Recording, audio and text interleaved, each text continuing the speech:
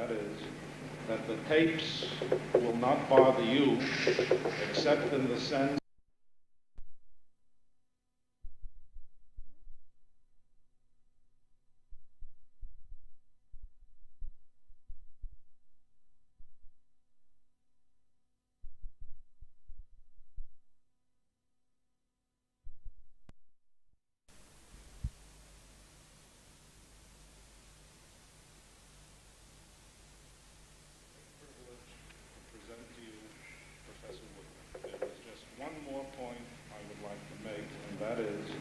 that the tapes will not bother you, except in the sense that each tape takes 45 minutes, and then there will be about a 2-minute stop for blackboard erasing and smoking in the middle.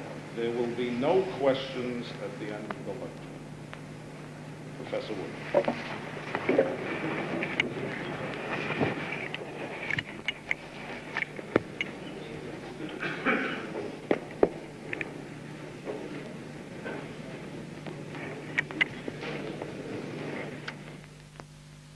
Professor Ginsberg, ladies and gentlemen, it is a very great pleasure for me to have this opportunity this afternoon to speak to you under these somewhat novel circumstances, which have in fact dictated the choice of my particular topic this afternoon. I shall describe our work on Cephalosporin C. This is a lecture which is said by some to be not without a certain historic interest, and since the Technion, led on by Dr. Pachornik, has revealed itself as the only place in the world with the technical capacity to record this lecture, I was urged to choose this particular topic. That means that some of what I will discuss this afternoon will perhaps have been read about by some of you, but perhaps I shall present the material orally in a somewhat different way from that which you've read. I don't know. I never know what I'm going to say in these lectures until it comes out. And furthermore, there are some new things which have developed since our work in this area was published. I'll just make one further introductory comment. Professor Ginsberg said there will be no questions at the end of the lecture. I hope that that's correct. That is, that there'll be no questions in your mind. I presume he meant no questions will be asked. I'm afraid that I can't promise you that there won't be some questions in your mind, but I hope that there won't be too many. Now, cephalosporin C is a natural substance. It is produced in the course of the metabolism of a microorganism, Cephalosporium acremonium, a microorganism which was discovered in the sewage of a small Italian town by the mayor of that town, who happened to be an amateur microbiologist. His discovery was brought to the attention of Abraham and his colleagues at Oxford, and after a very painstaking investigation, Abraham isolated the substance Cephalosporin C in the early 1950s. The work was published, I believe, in 1955. Now, Cephalosporin C was not without practical interest because it was found to exert a moderate action against various pathological organisms, somewhat similar in quality to that exerted by the penicillins. But the special feature of interest about the biological activity of cephalosporin C was this: that while quantitatively its activity was not high, that activity was not destroyed by penicillinase, and consequently the activity was found to be maintained against microorganisms which had become penicillin resistant. So this led to a special practical aspect of interest in cephalosporin C. Now, I should like first to draw for you the structure of cephalosporin C, which was established about half a dozen years after it had first been isolated, established by Abraham and his colleagues, again, on the one hand by chemical methods, and on the other by Dorothy Hodgkin by X-ray crystallographic methods. Their work was published simultaneously, and they agreed upon the following structure for cephalosporin C.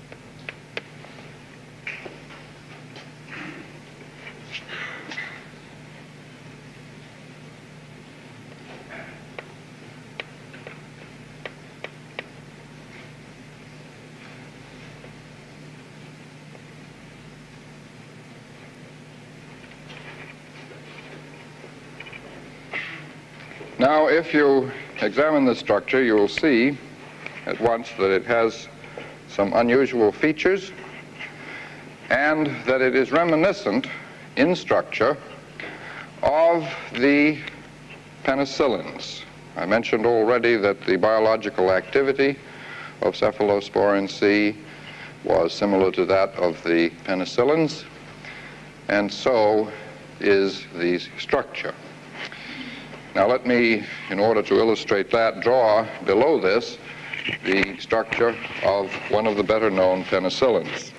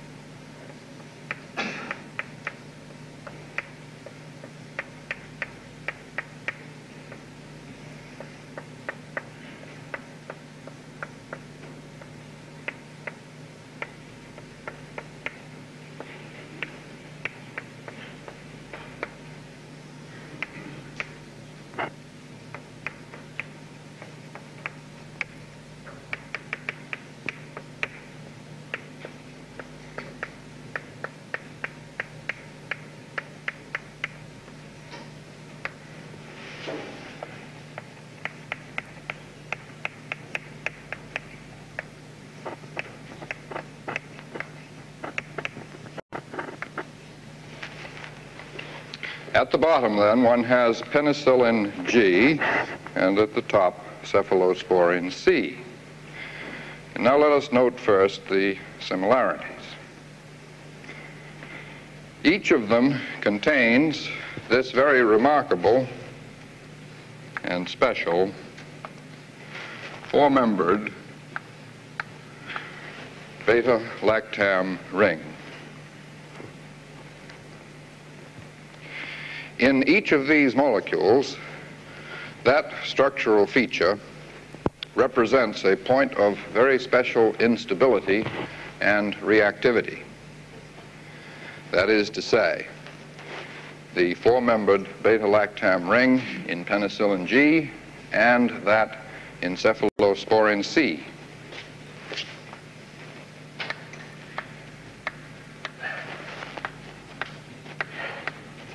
Undergoes very ready hydrolytic cleavage at this amide bond. Indeed, this very reactive structural feature is known now to be closely associated with the biological activity of both substances. That special feature also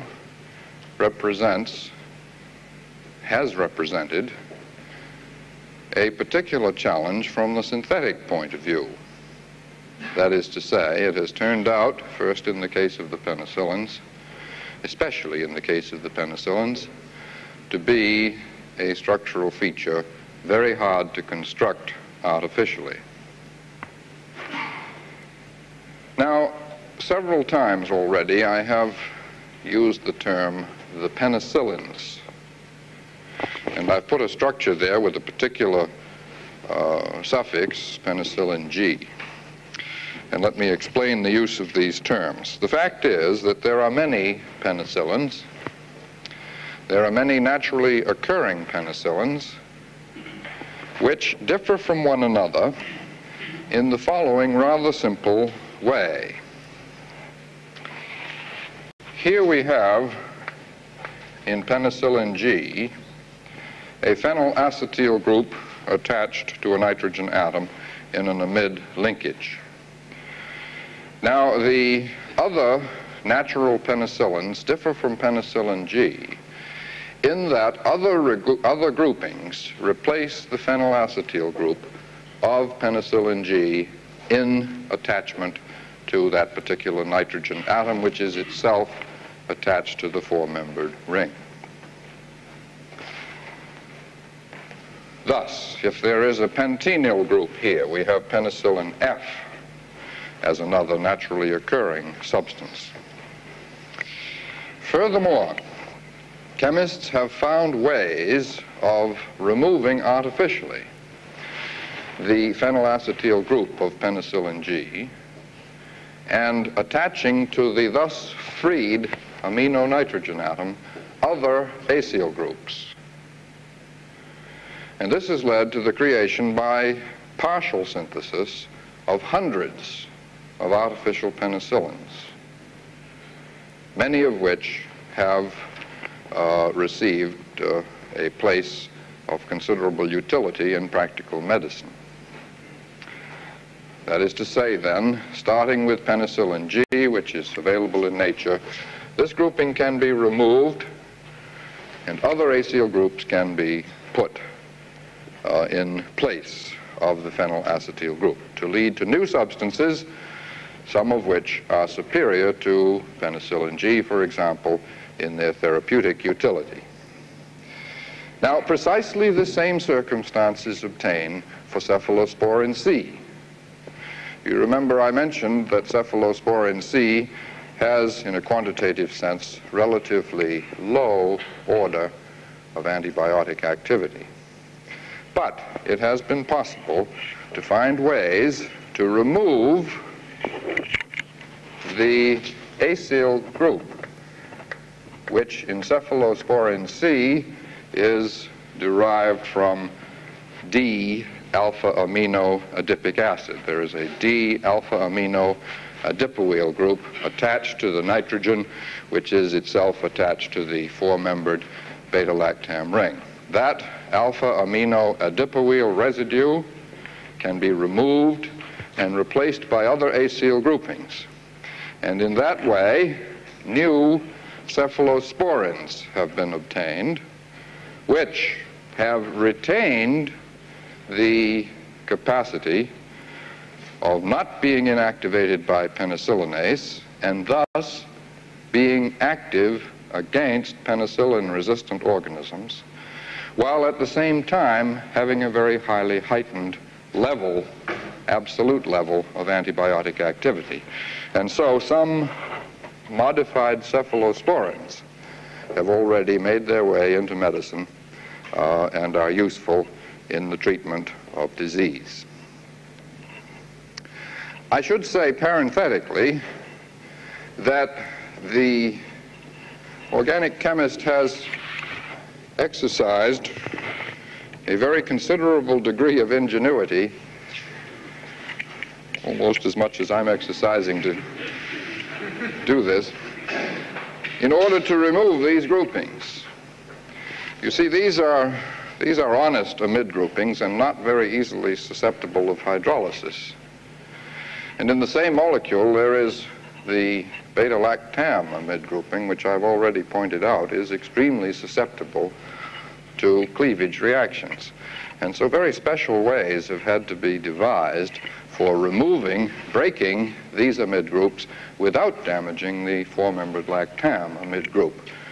Well, I'm not going into the methods for effecting this very subtle change this afternoon.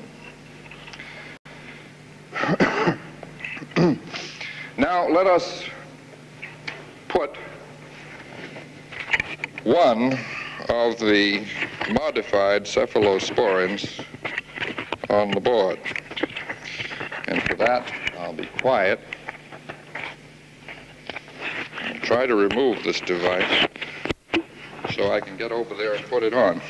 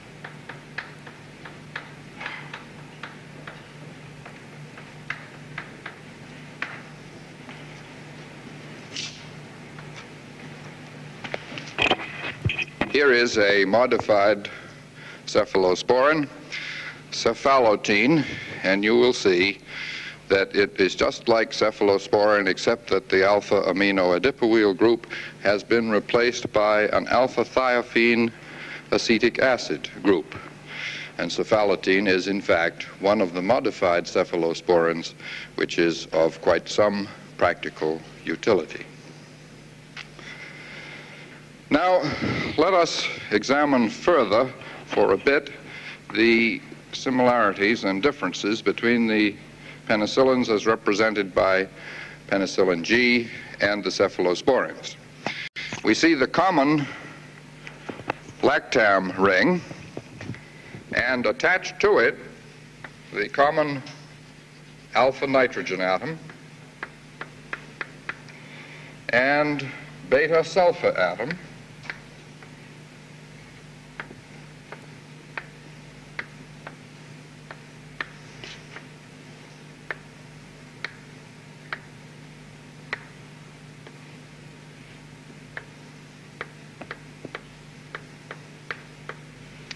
These things are all similar in the two classes. The cephalosporins, however, have a six-membered ring fused here on the right, whereas the penicillins have a five-membered saturated ring, as contrasted with that six-membered unsaturated ring. Now, one other point might be made before we get down to the matter of considering the synthesis of structures of this kind. That is the matter of stereochemistry. The stereochemical situation presented by these molecules is not all that complicated a one. You will notice that in the penicillins, there are three asymmetric centers, here, here, and here. Now, in the nuclear part of the cephalosporins, there are only two asymmetric centers.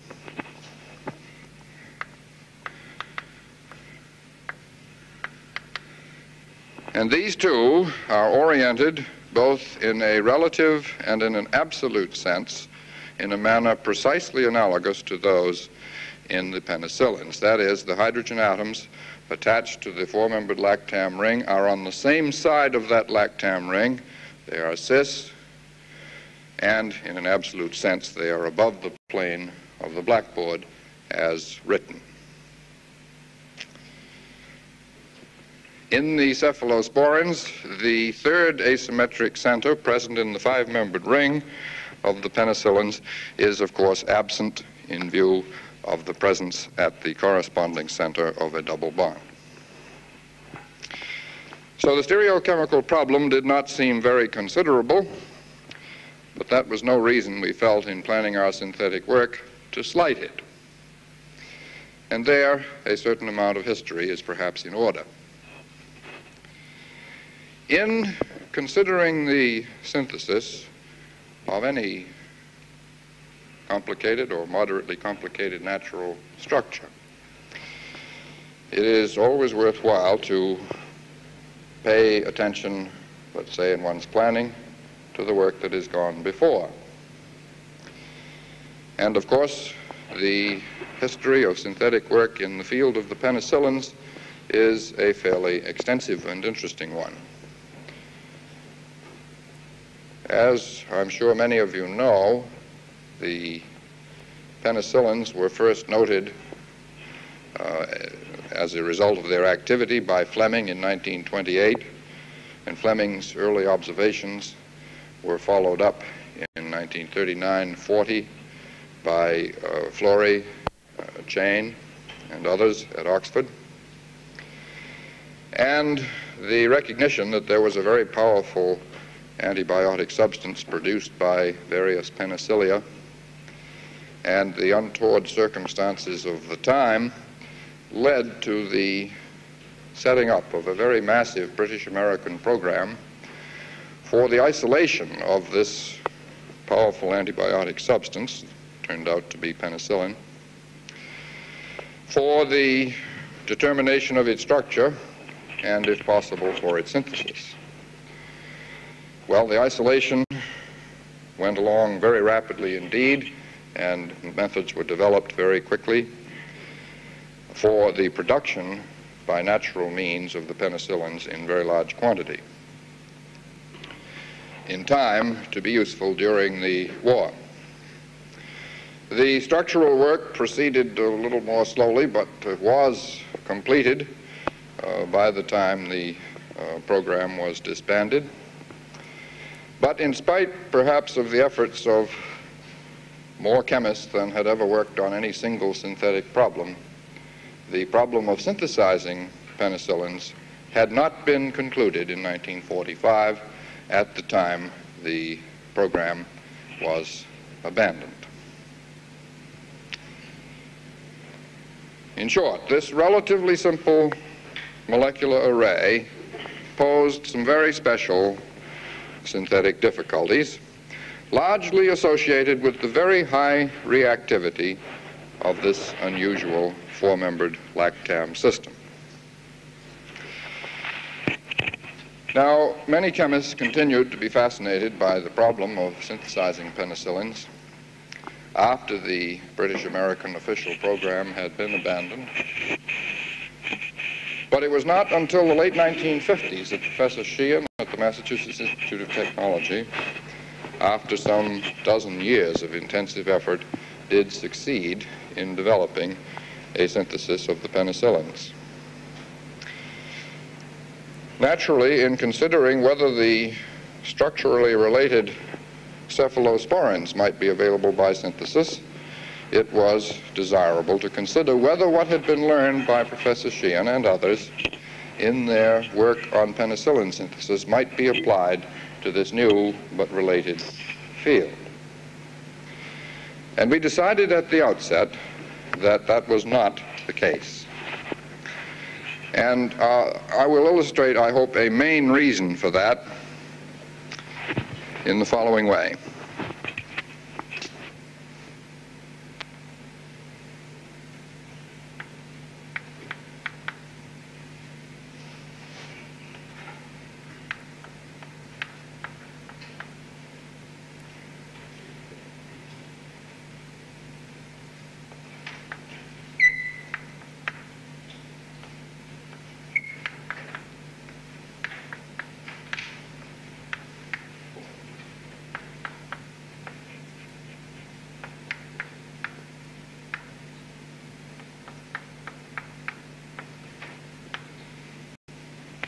I've indicated that the beta-lactam ring of the penicillins is very easily cleaved. The product of that cleavage is, as one would expect, an amino acid. One generates an NH group and a carboxyl group.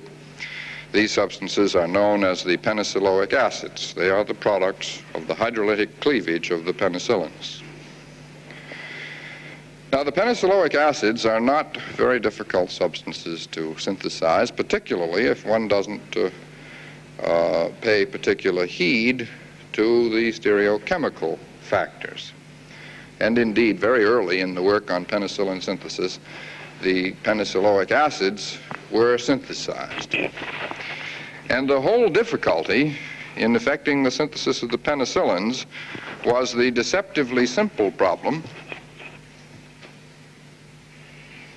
of removing the elements of a molecule of water to produce this highly unstable and reactive beta-lactam system. And it was this problem which Professor Sheehan managed ultimately to solve in the case of certain penicillins.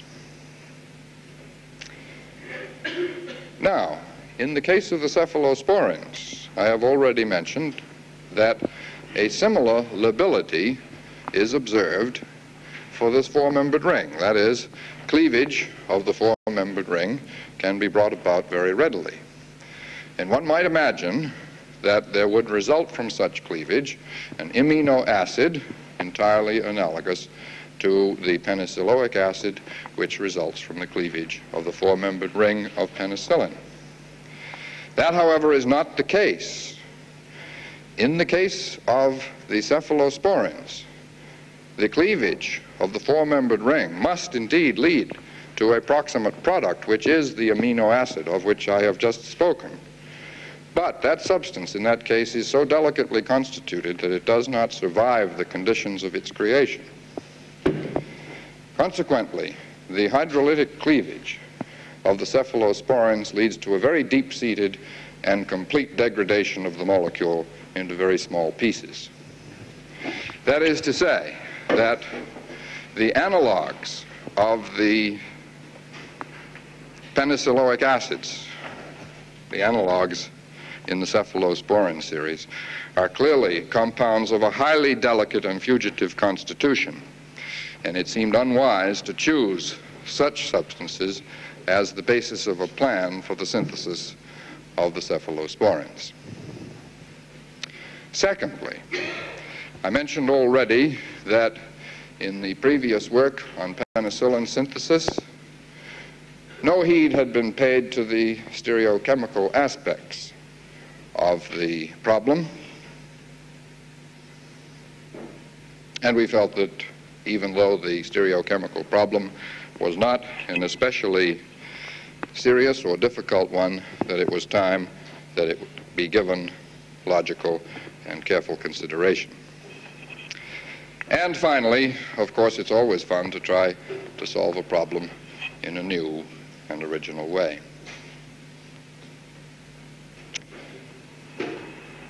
Now, quite often in the course of a synthetic program, the entire tone and direction of the program may be set by a relatively small number of key ideas or principles. And in this particular case of our work on cephalosporin synthesis, I think two such key ideas stand out. The first of them was this: to concentrate upon the construction of the most unusual feature of the structure. In other words, to try to build this beta-lactam grouping, which is the nub of the molecules of both classes, the penicillins and the cephalosporins. We had in mind, even from the beginning of our work, that could we effect that particular task, that we might then be in a position to make substances other than the penicillins or the cephalosporins, which would contain this key central nuclear part, this specially reactive beta-lactam structure, but which could be modified not only, as had already been the case, by artificial substitutions in this left-hand area of the molecule, but which might be modified by purely synthetic means over on the right-hand side, where the only modifications available so far were the two represented by the natural penicillins on the one hand and the natural cephalosporins on the other.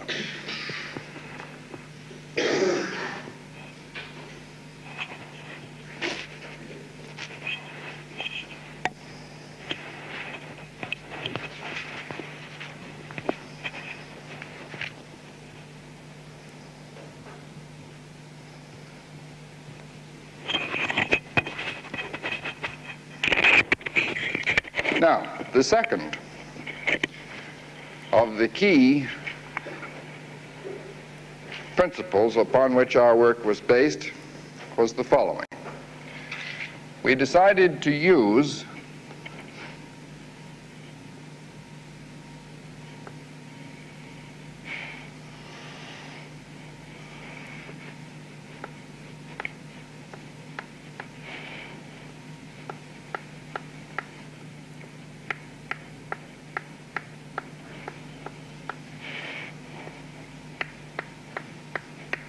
as our starting material a readily available optically active substance, namely the common natural amino acid L-cysteine, which has this structure.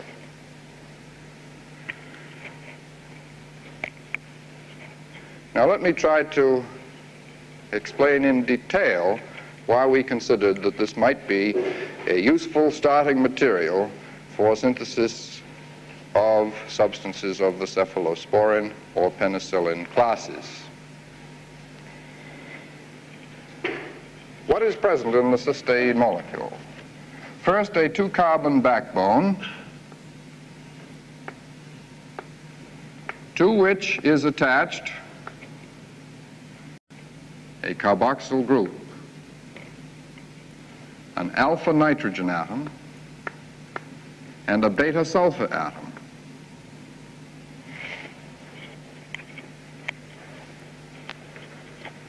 Now, may I direct your attention again to Cephalosporin C, which contains in this important nuclear portion of its molecule a 2-carbon backbone containing a modified carboxyl group, an alpha nitrogen atom, and a beta sulfur atom. So all of the key elements of this part of the cephalosporin structure, save one, is built in to the cysteine molecule. The alpha nitrogen, the beta sulfur, the 2-carbon backbone, the carboxyl group in modified form. And of this key portion of the cephalosporin molecule, there is lacking in the cysteine molecule only this nitrogen atom. Furthermore, cysteine, as it occurs in nature and as it is readily available, is optically active. It contains an asymmetric center at the alpha of this carbon atom, of this 2-carbon backbone. And that asymmetric center has attached to it hydrogen, nitrogen, S carbon, and carboxyl. And the nature and the orientation in an absolute stereochemical sense of those groups in cysteine is precisely identical with the nature of the corresponding groups in cephalosporin C. Hydrogen, nitrogen, S to carbon to this asymmetric carbon, and carboxyl. So, in using the cheap, readily available cysteine as our starting material, we had in effect, the moment we bought a bottle of cysteine, solved half of our stereochemical problem. Now, that advantage, however, and the purely gross structural advantages that we felt were available through the use of cysteine as our starting material, were bought at a price. Cysteine is, in fact, a kind of concatenation of highly reactive groupings, a highly reactive amino group, highly reactive sulfhydryl group, highly reactive carboxyl group, and for that matter, a moderately reactive alpha-methine group activated by the attached carboxyl group. Indeed, in this entire molecular assemblage, there is only one point which could be regarded as unreactive, the one that I've left out of the circles here, namely this methylene group. But it is precisely at that methylene group, the only unreactive part of the cysteine molecule, where we must introduce an atom, namely this nitrogen atom, which is the one part of our nuclear structure which is absent in our essentially prefabricated building material.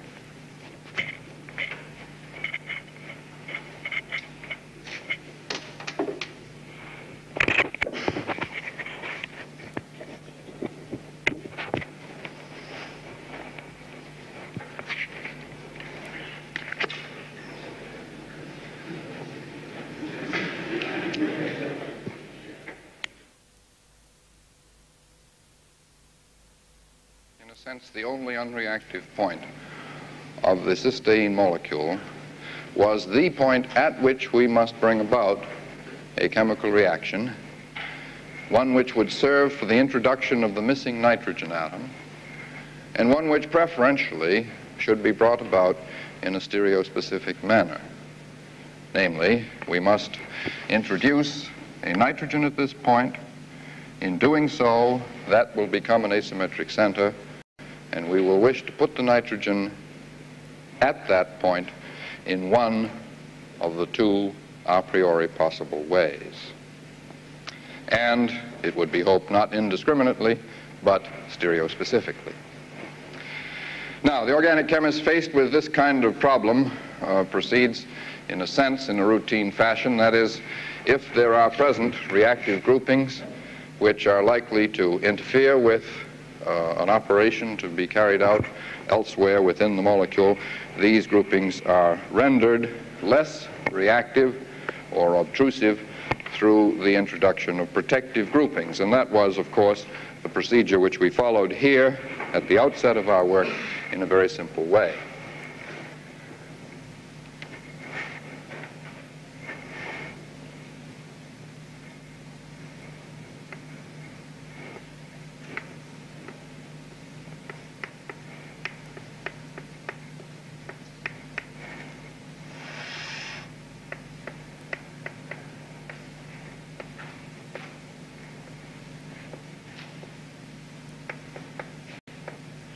By reaction of cysteine with acetone, a bridge was made across the amino and the sulfhydryl groups.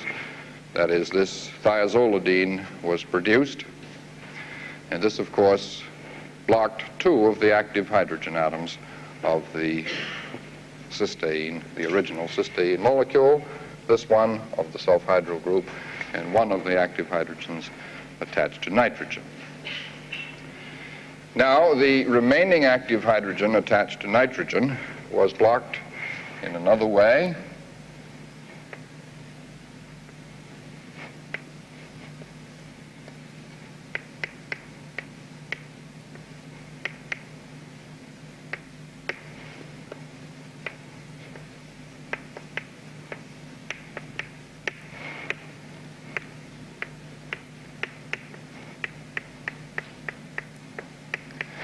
The thiazolidine, this carboxylic acid, was treated with phosgene and tertiary-butanol and pyridine at minus 75 degrees.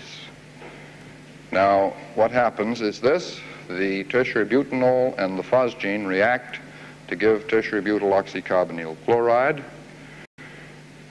which acylates the free NH group to give the protected tertiary-butyl oxycarbonyl residue. That operation completes the protection of the originally reactive NH2 group. And for later reference, I'll mention that, of course, the tertiary-butyl oxycarbonyl group was put here because it was one which we hoped might be removed at a later stage when it would no longer be needed by rather gentle treatment with acid. Now, there is a special feature of this reaction which deserves perhaps a certain comment. Namely, this nitrogen atom is relatively weakly basic. It is alpha-2 a carboxyl group. It is alpha-2 the electron withdrawing sulfur atom. And it's highly hindered. And consequently, it is not a nitrogen atom which is easily susceptible of acylation. And indeed, the success of this particular acylation depends on its intramolecular character. That is, it is quite clear from our experiments that the reaction of the tertiary-butyl oxycarbonyl chloride is first not with the nitrogen atom, but rather with the carboxyl group, to give a mixed anhydride of this sort.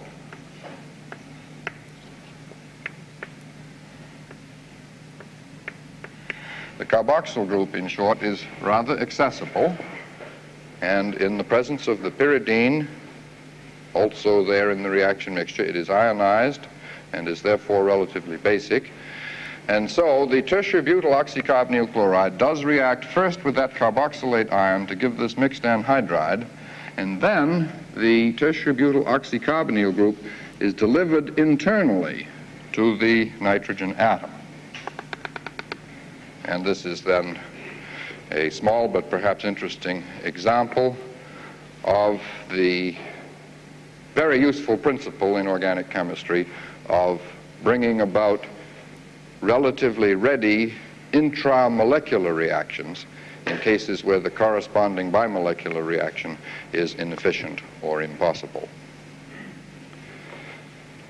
At this point, then, with the tertiary butyloxycarbonyl thiazolidine, we had completed the protection both of the sulfur and the nitrogen, and there only remained the carboxyl group, which was very easily protected by esterification, either with diazomethane or in a more practical way with the dimethyl acetal of dimethylformamide, which is a rather novel but very good methylating agent.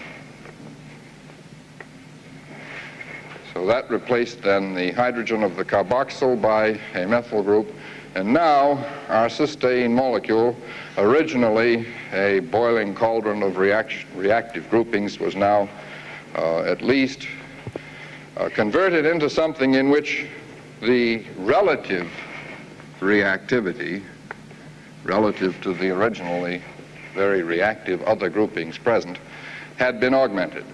We stood now, we felt, a better chance of bringing about reaction at this necessary site, at this methylene, alpha to sulfur. Now, in fact, a great many ways were tried to effect some kind of substitution at that still rather recalcitrant position, and I shall not here describe all of the ways in which we were not able to introduce substituents.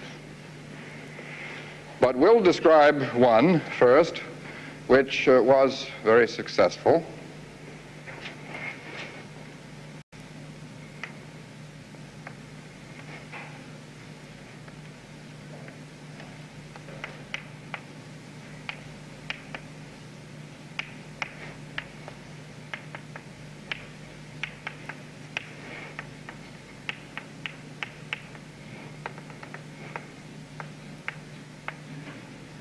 That is to say, when this protected thiazolidine derivative was heated at 110 degrees with azo dicarboxylic acid dimethyl ester,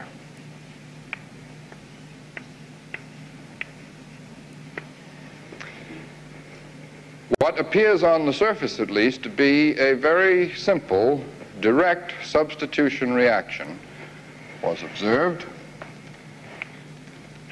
The result of the reaction was the introduction in this desired position of a hydrazo ester grouping.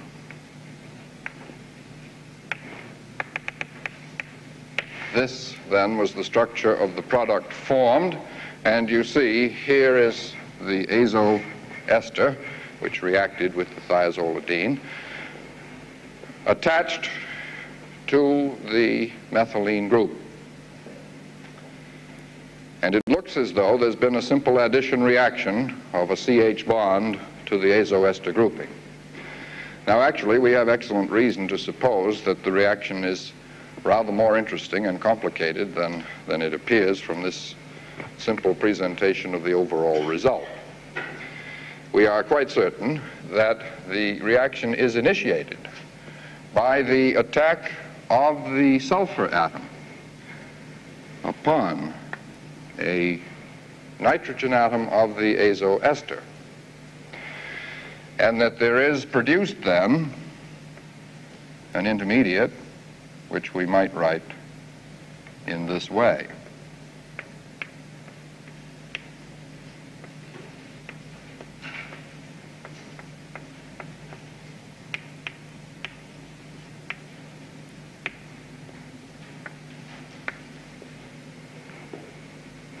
The sulfur attacking the nitrogen atom of the azo ester grouping, giving a new bond between sulfur and nitrogen. Now that converts the sulfur into a site next to which activation of the CH bond may be expected. And indeed, there is excellent evidence from some of our experiments that the migration of hydrogen from that alpha position to nitrogen is probably concerted with the formation of the sulfur-nitrogen bond. And if we draw out the species resulting from those suggested electronic changes,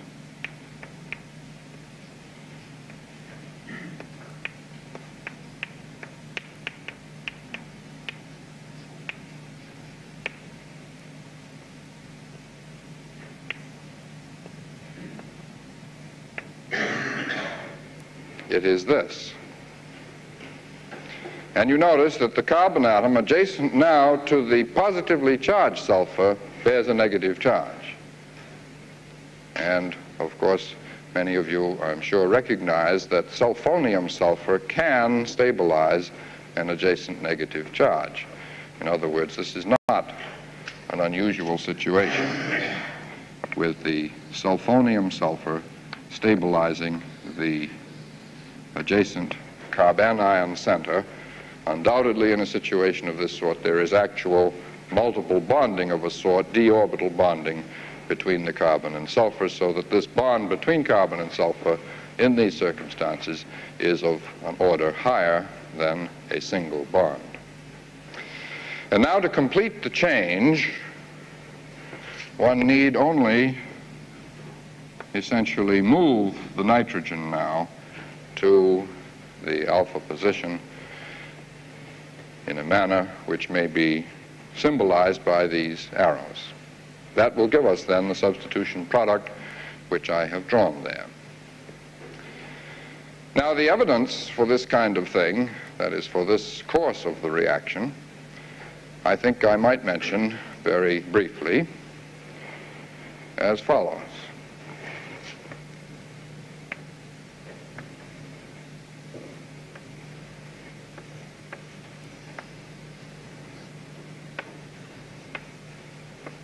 The actual substitution reaction which I've described was carried out upon the ester of the thiazolidine shown there on the right. If the same reaction be carried out on the corresponding acid, substance in which there is an active hydrogen here, very active hydrogen, then the reaction takes quite a different course, which may be outlined in the following way. We suppose that, as indicated in the earlier case, the sulfur atom attacks a nitrogen atom of the azo ester,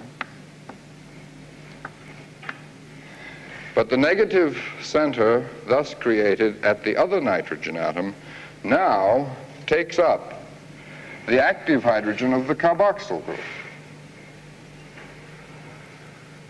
That would give us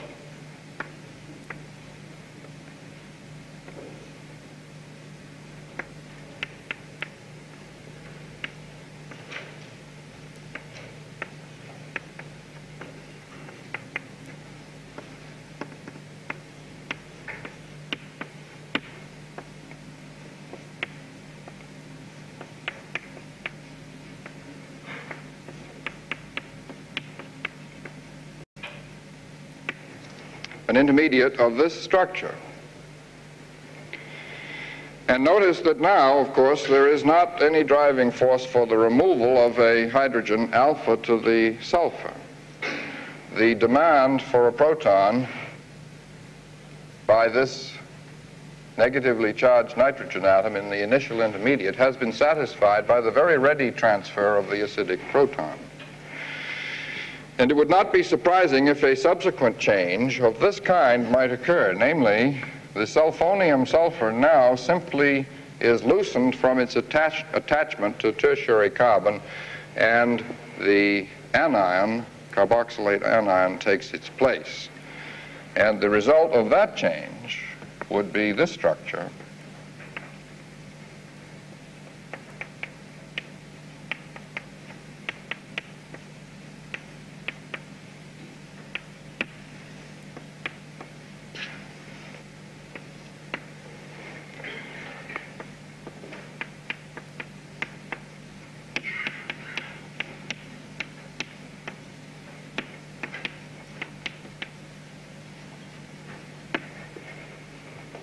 that is, a lactone, actually containing a sulfur-nitrogen bond. And this is, in fact, the product which is isolated when the acid is used in the azoester condensation rather than the ester.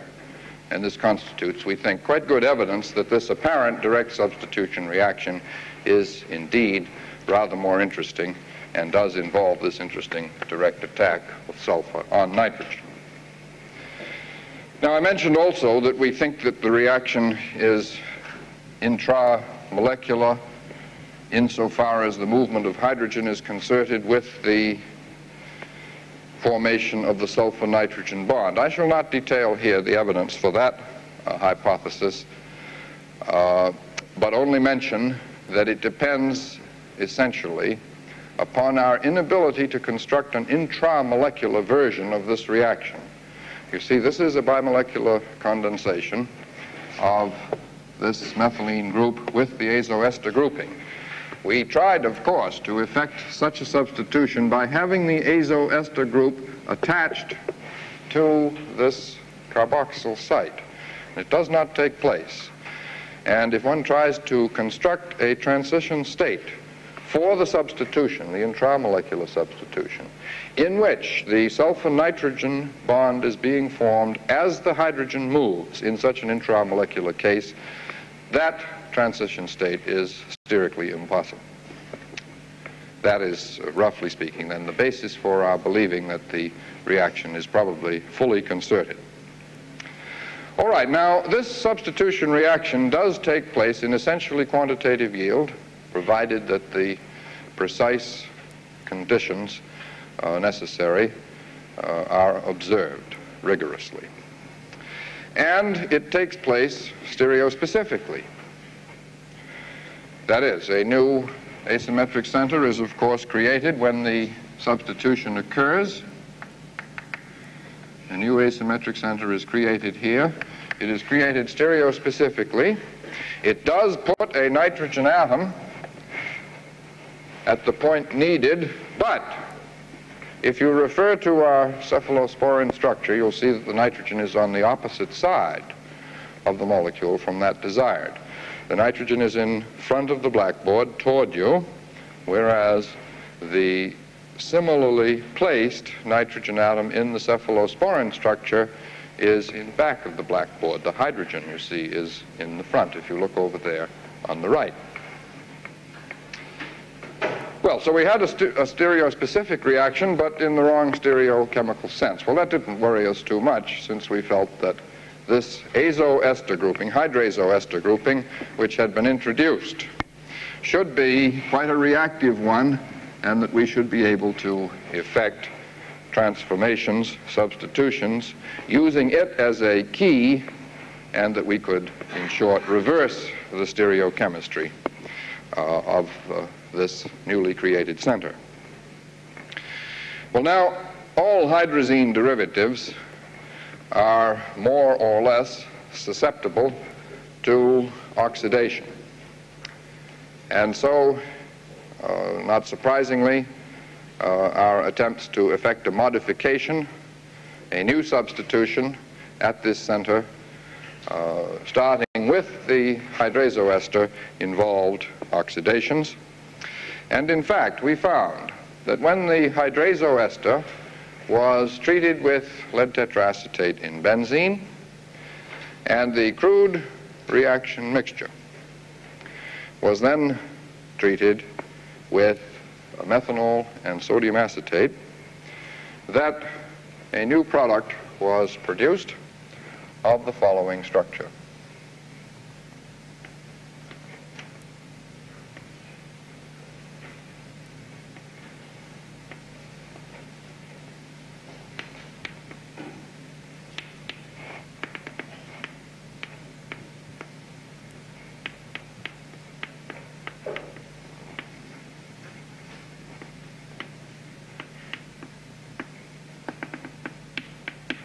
That is to say, by this two-step sequence, oxidation with lead tetraacetate in benzene, followed by treatment with methanol and sodium acetate, the entire hydrazoester grouping was replaced by the simpler acetoxy grouping. Now, this reaction 2, which appears to be a direct substitution, is in fact also more complicated and interesting than it might seem at first sight. One would expect that such a hydrazine would be transformed first into an azo derivative by loss of 2 electrons under the influence of the strong oxidant lead tetraacetate. And the kind of azo grouping which would result by such a loss of 2 electrons would be something of this kind. And you will notice that the carbomethoxyl group on the left is one which would be very readily displaced, of course, attached as it is to a positive quaternary nitrogen atom by any nucleophile. And that displacement would lead to an azo ester of this structure with an alpha hydrogen atom. Now, this is a kind of system which is known to be susceptible to attack by lead tetraacetate with replacement of the hydrogen by acetoxy.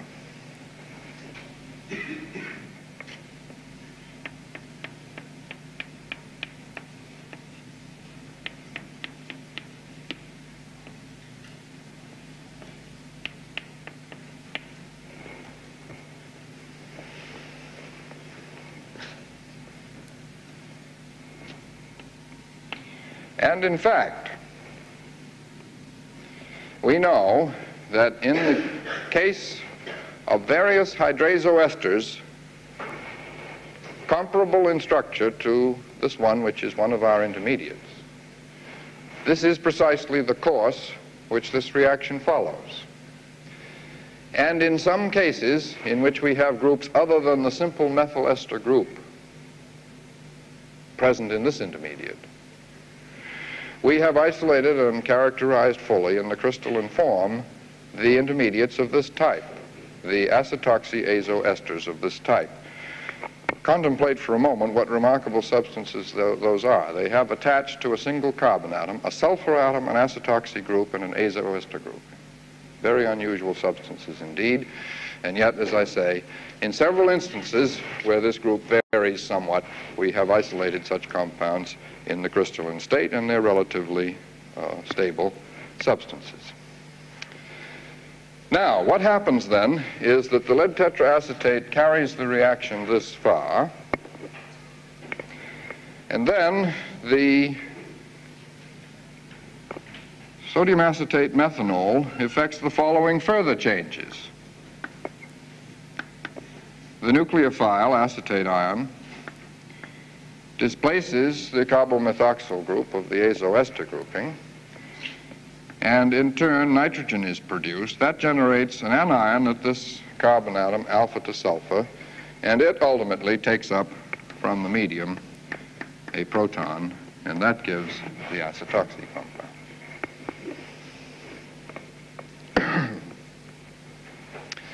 Now,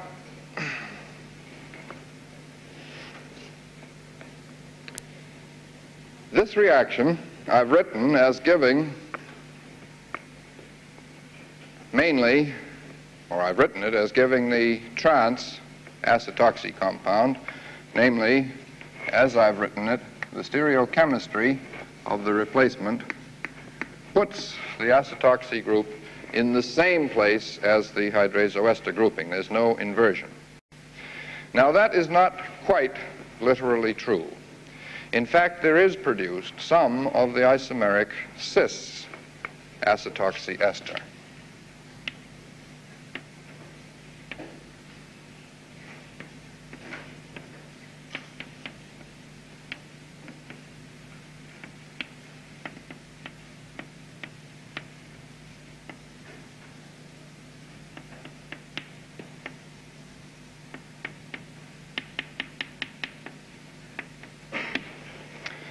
Now notice that the asymmetry in this series of operations is created at the last of these series of steps that I've outlined, namely when this carbon takes up a proton.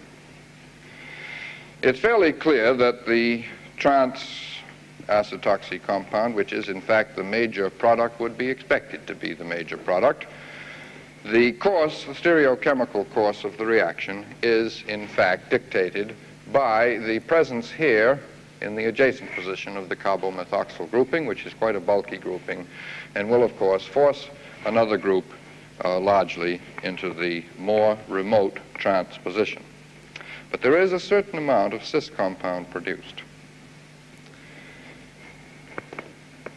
Nevertheless, in the next stage, this slight defect in stereospecificity is rectified. When the crude reaction mixture, which is largely trans-acetoxy compound, containing some cis-acetoxy compound, is hydrolyzed by more continued, longer continued methanolysis, or, as we ultimately found, by carefully controlled hydrolysis using just an equivalent of sodium hydroxide, a hydroxy compound is produced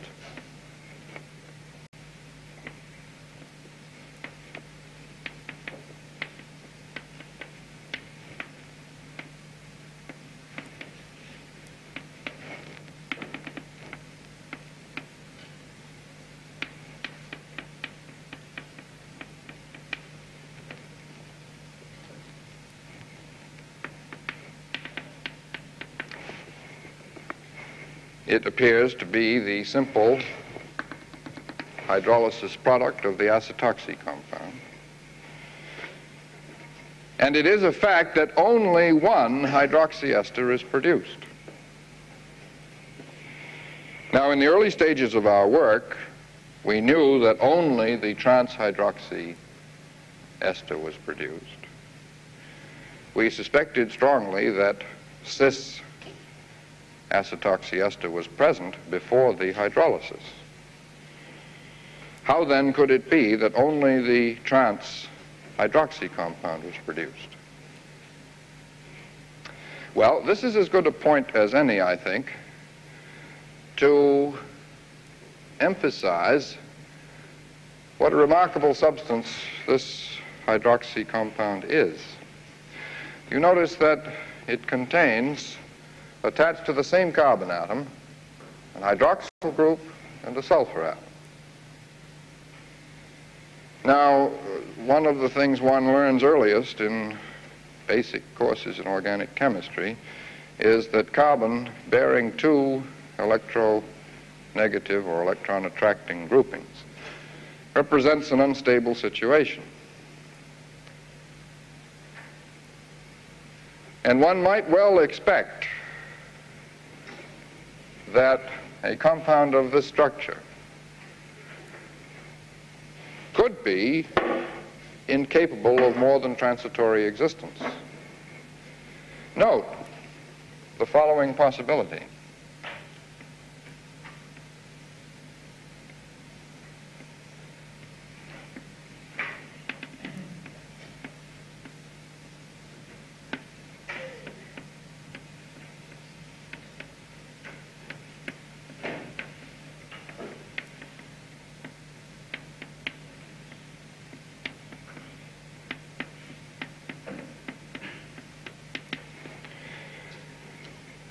A priori, this compound could be a participant in a ring chain tautomeric transformation.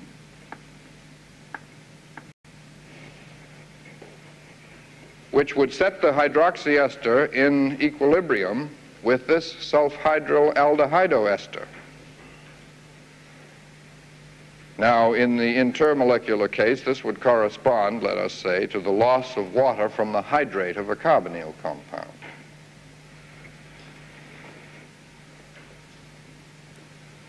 Now, the resulting substance, this aldehyde, this mercaptoaldehyde.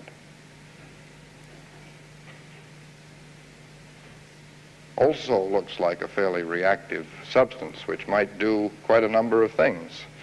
Notice that it is a beta aldehydoester. It could therefore, in principle at least, undergo enolization to give a relatively stable enol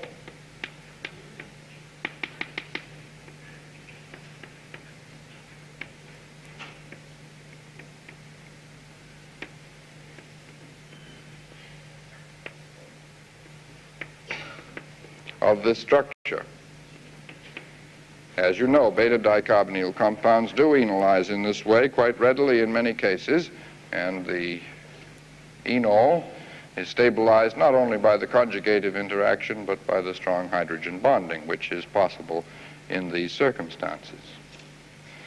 Furthermore, you'll notice that the sulfhydryl group is incorporated again in a system in which we have carbon with two electronegative groupings, and so this entire group might be cleaved.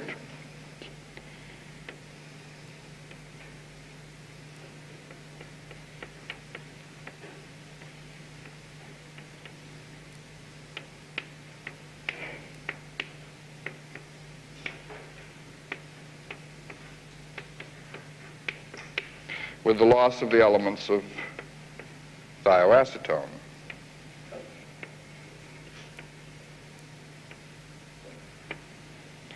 Well, these then represented some by no means implausible ways in which our intermediate hydroxy compound might well have destroyed itself, with most unfortunate effects for the further onward progress of our synthesis. Because you see, immediately this first stage takes place, we've lost the asymmetry at this carbon atom. At the second stage, the asymmetry at both of these centers has disappeared. And indeed, this would represent a disaster of the most final and serious sort had this kind of thing happened. So we were playing a dangerous and exciting game in attempting to manipulate these substituents alpha to the sulfur atom because of these inherent possibilities for the auto-annihilation of any one of our intermediates. There's even another possibility that I should mention, namely the simple beta elimination of water from such an intermediate, or the beta elimination of acetic acid from this intermediate, or for that matter, the beta elimination of hydrazine dicarboxylic acid from this intermediate. Any of those changes could have led to the thiazolene of this structure.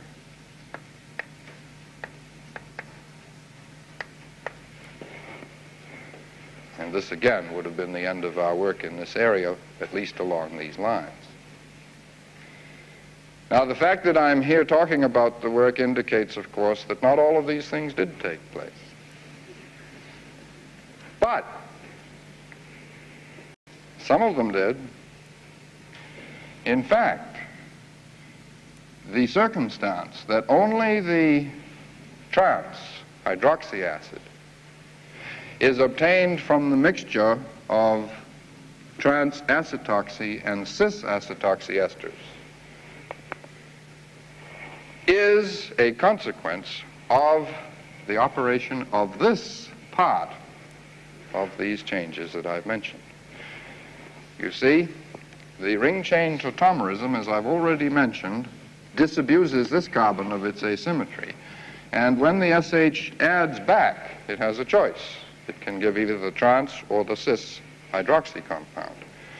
And at equilibrium, clearly the trans is very strongly favored.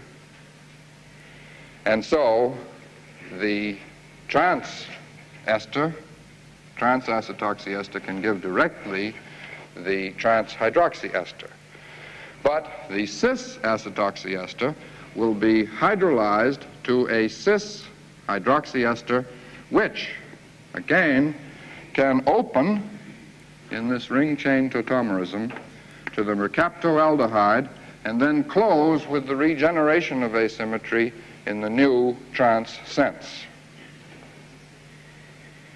And in fact, subsequently, we showed by the isolation of the two pure compounds that each of them does, in fact, give as the sole product in almost quantitative yield either the trans or the cis-acetoxy compound gives the hydroxy ester in almost quantitative yield, and clearly that does, in the case of the cis ester, proceed through this open chain aldehydo intermediate. So we were this close to disaster, but no further. These other changes did not take place, or let's say, could be avoided.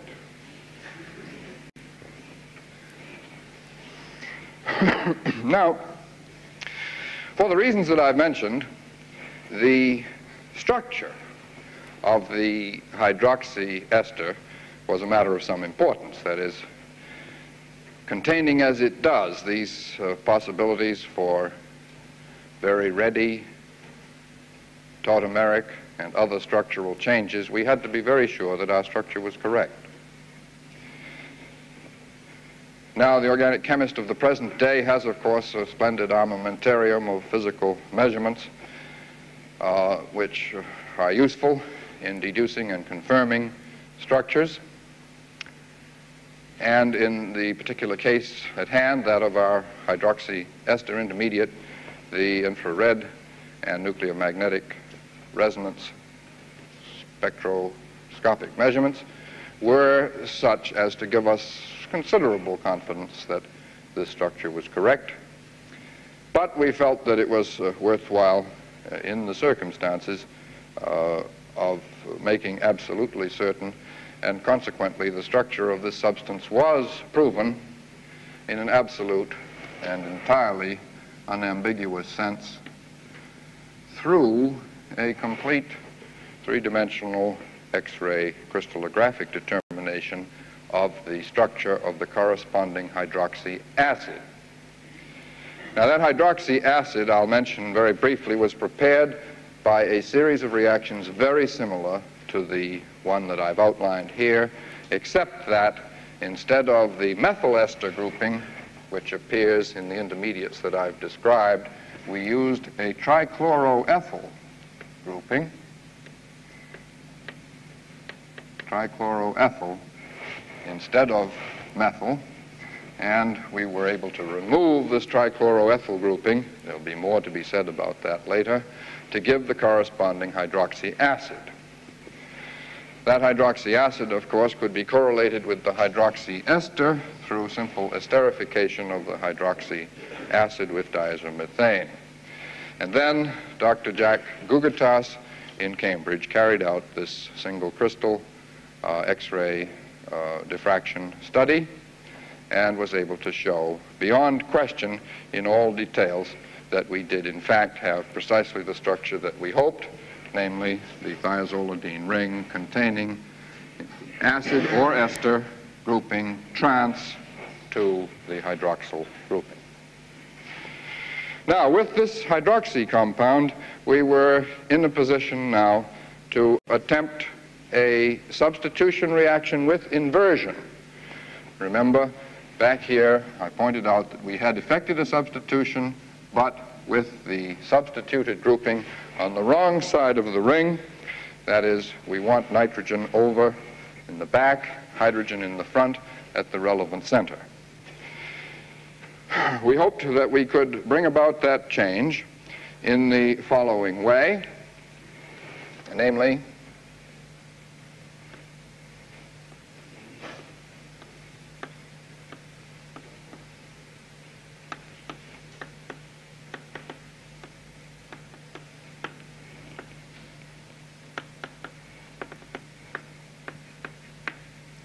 by substituting the hydrogen of the hydroxyl group by a methane sulfonyl grouping.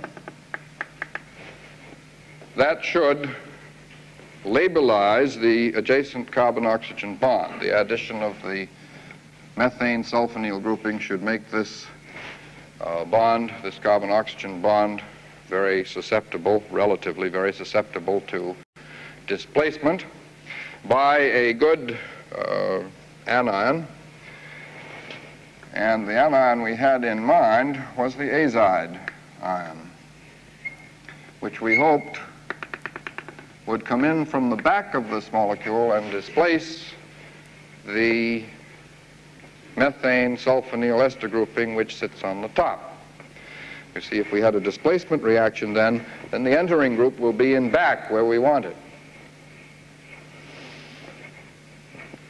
Now, it might have been regarded as a bit risky, because what are we doing here? We're effecting a bimolecular substitution reaction of a very well-known type, the so-called SN2 bimolecular substitution with inversion, but we were doing this at a case which had never been studied before, namely with an alpha sulfur atom.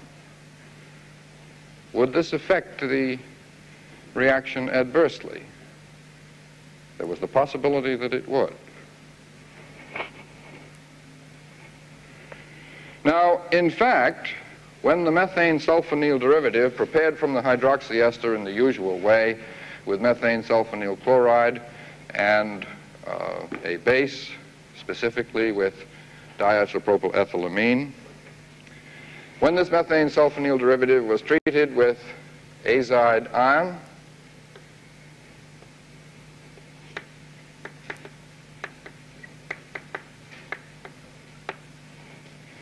a new substance, an azido ester, was produced.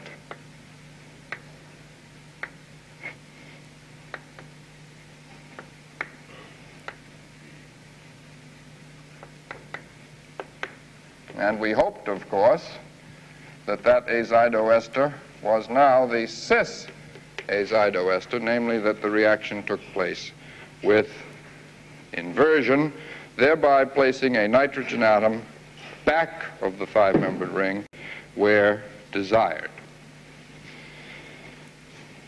If, in fact, this had occurred, we should at this stage have completed the solution of our stereochemical problem in its entirety.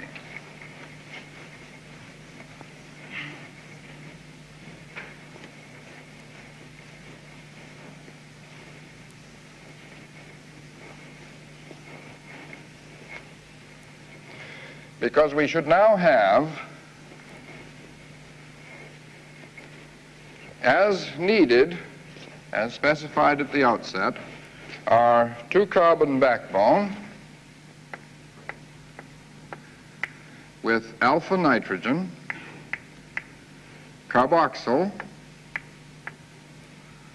beta sulfur, and beta nitrogen. Two asymmetric centers, then, oriented with these hydrogens cis to one another. And remember that all of our intermediates are automatically optically active. They're fully resolved because we started with an optically active starting material.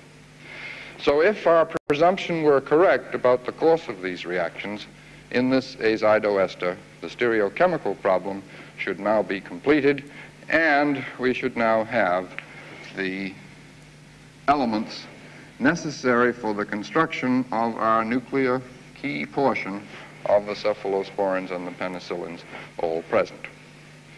Now again, in this case, the physical measurements, the simple ones, the nuclear magnetic resonance measurements, the infrared measurements, suggested that our presumption that we had the cis ester, namely that the substitution reaction had taken place with inversion, these measurements suggested that this was correct. But again, we wanted more full evidence in view of the crucial nature of the stereochemical point. And so the azido ester was next transformed into the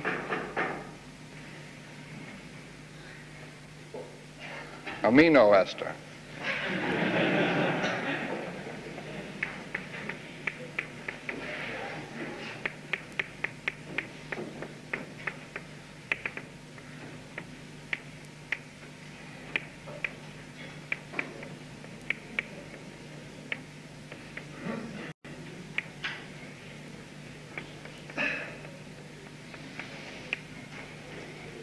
the amino ester we hoped of this structure.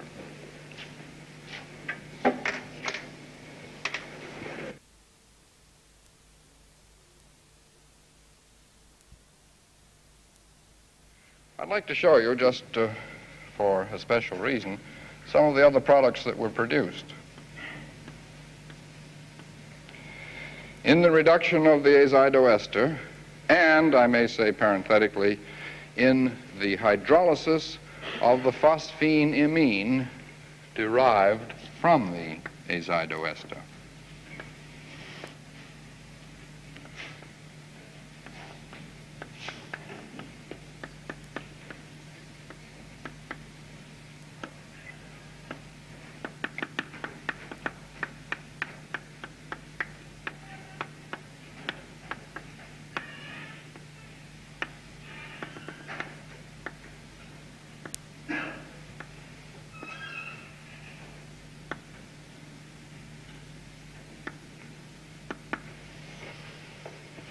The azidoester reacts with triphenyl, tributyl, trimethylphosphine to give phospheneimines of this structure. And when the direct reductions seemed to be giving difficulties, we felt that perhaps this indirect method of producing the phospheneimine with loss of nitrogen, followed by hydrolysis of the phospheneimine, might represent a better way of getting the amino ester which was desired. However, both the direct reduction experiments and the hydrolytic cleavage of the phospheneimines gave, in addition always to some of the desired amino ester, the following substances.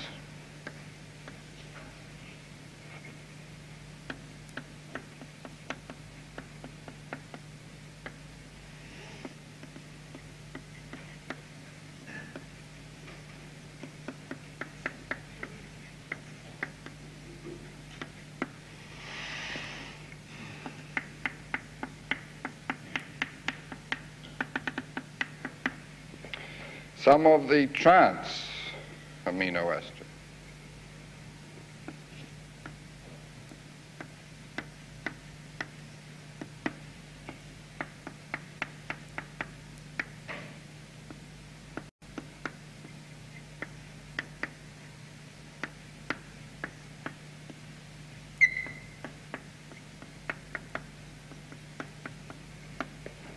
Some of this open chain beta amino alpha beta unsaturated ester with a free sulfhydryl group and with the ring opened.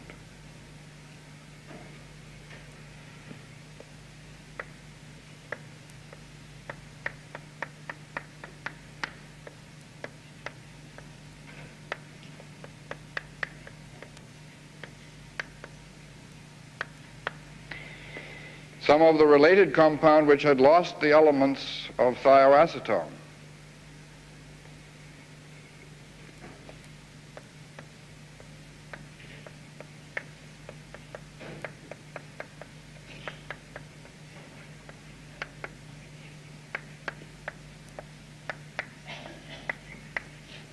And some of the thiazolene of this structure. Now, I'm sure you'll recognize that these substances are the nitrogen analogs of the hypothetical series of oxygen compounds which I represented as possible stages in the suicide of the hydroxy ester. And so you see, these possibilities were by no means the products of our overheated imagination. That is, these things not only can but do happen, provided our intermediates are not treated with proper care. Well, in subsequent stages in our work, we did find that the azidoester could be reduced to the amino ester in almost quantitative yield using sodium stannite under strongly basic conditions. A rather interesting point of detail in that the azidoester is extremely readily susceptible to elimination of the azido group under basic conditions to give the thiazolene ester which appears there on the left. That is, treated with base alone, even mild base, this azido group is eliminated and the unsaturated ester is obtained.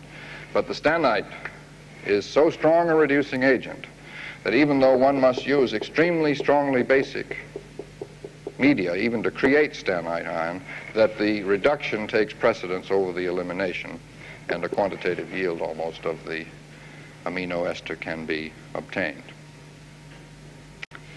Now, again, I've indicated that the amino ester has the same configuration as the azido ester, and that we hoped the azido ester had been formed from the hydroxy ester through the methane sulfonyl derivative by an inversion reaction. Again, we wanted to be absolutely sure of that. Again, the nuclear magnetic resonance and infrared spectra were more or less in accord with the view that we did have the cis ester, that these two hydrogen atoms were on the same side of the five-membered ring. But you will appreciate that, for example, nuclear magnetic resonance generalizations for five-membered rings, particularly containing heteroatoms and heavily substitutive groups, are not particularly convincing. And consequently, Dr. Gugatas was kind enough to do a complete X-ray crystallographic structure determination on a single crystal of the amino ester, and using, I might say, incidentally, the sulfur atom as the heavy atom in order to solve the structure very easily. And again, we had then this completely unambiguous proof of the cis amino ester structure. We knew then that our amino group, our carboxyl group, were on the same side of the five-membered ring, and that in fact we had in this intermediate all of the elements now of the key central part of our cephalosporin molecule, and our stereochemical problem was solved. We had cis hydrogen atoms, our intermediate is optically active, and no stereochemical problem remains of any kind. Now, that is to say then, from the theoretical point of view, that this bimolecular substitution had in fact taken place. Chloroester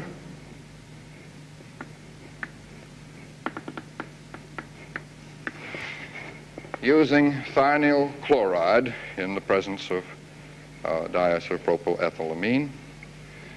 And in that case, the crystalline chloride was formed from the crystalline alcohol, in this case with retention in 96% yield, to 98% yield. I think these are probably the smoothest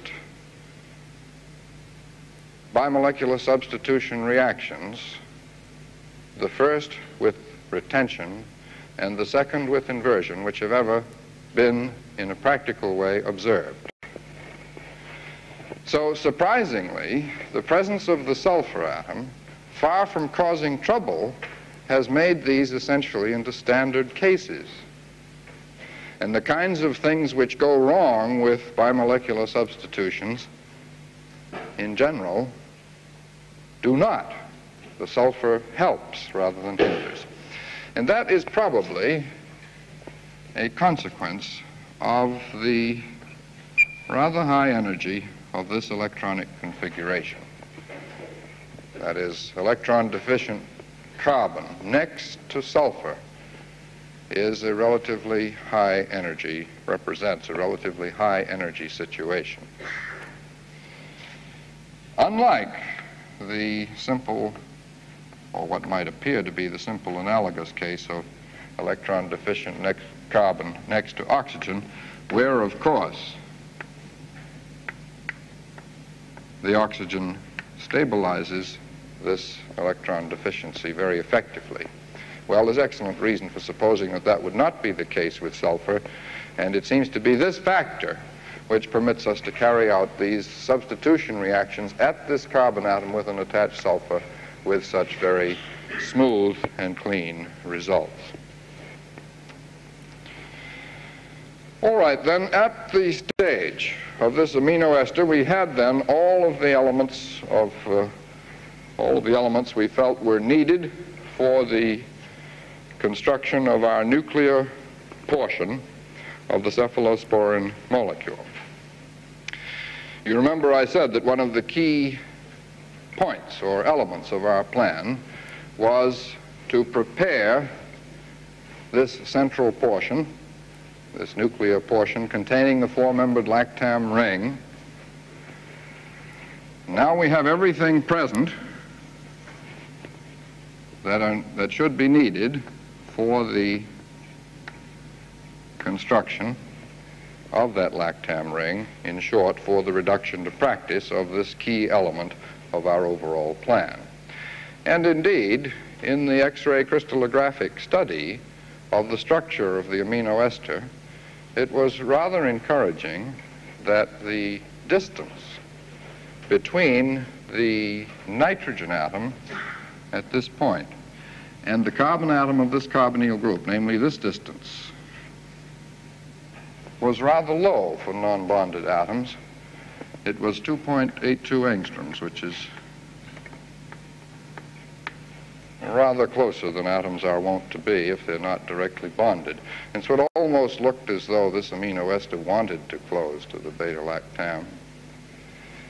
And it was therefore gratifying that when the amino ester was treated with trialkyl aluminum compounds, that the desired change took place and the beta-lactam ring was readily closed.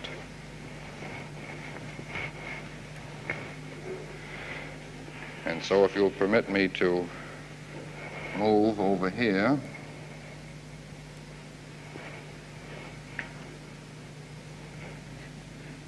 the amino ester, first with triisobutyl aluminum and subsequently with triethyl aluminum in the presence of weak bases such as toluidine, the amino ester lost the elements of methanol and gave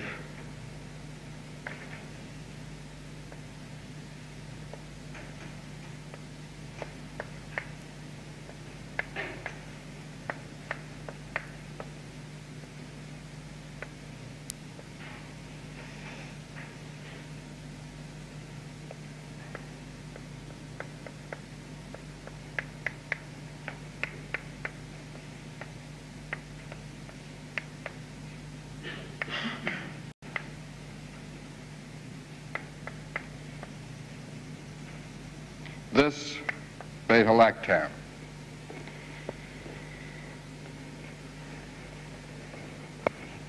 The elements of methanol being lost from these cis-disposed groups under the influence of trialkyl aluminums, and specifically of trialkyl aluminum compounds. Now, the mechanism of that reaction is very interesting in itself. It's a long story which I'm not going to tell this afternoon. We can't even say that we know the mechanism, though we can make a number of suggestions which are not lacking in interest. In a practical sense, the reaction can be carried out quite easily and does give this beta-lactam product, in which now we have taken our cysteine and converted it into the central nuclear portion common to the penicillins and the cephalosporins. In other words, we have this unique and unusual structural element almost naked. That is, here is the beta-lactam ring with its alpha nitrogen and its beta-sulfur, all of the important features common to the penicillins and the cephalosporins, just with some protecting groups attached. Now, if we had had some reason, let's say, to be a little concerned about the structure of our hydroxy ester and of our amino ester, we should perhaps have had even more serious doubts about the beta-lactam, since it contains within itself all of the structural features which might lead to destruction along the lines which I've outlined for the hydroxy ester, which I've demonstrated for the amino ester, and in addition, of course, has the highly strained and reactive beta-lactam system. So in a sense, this was perhaps the most dangerous of all of our compounds. And we felt, again, that we needed to know its structure for certain. And so again, we were obliging enough to give Dr. Gugatas a single crystal of the lactam, and he was obliging enough to carry out a complete three-dimensional X-ray crystallographic analysis of the structure, which proved beyond question that we did, in fact, have precisely this bicyclic cis-locked beta-lactam of the structure which I've shown.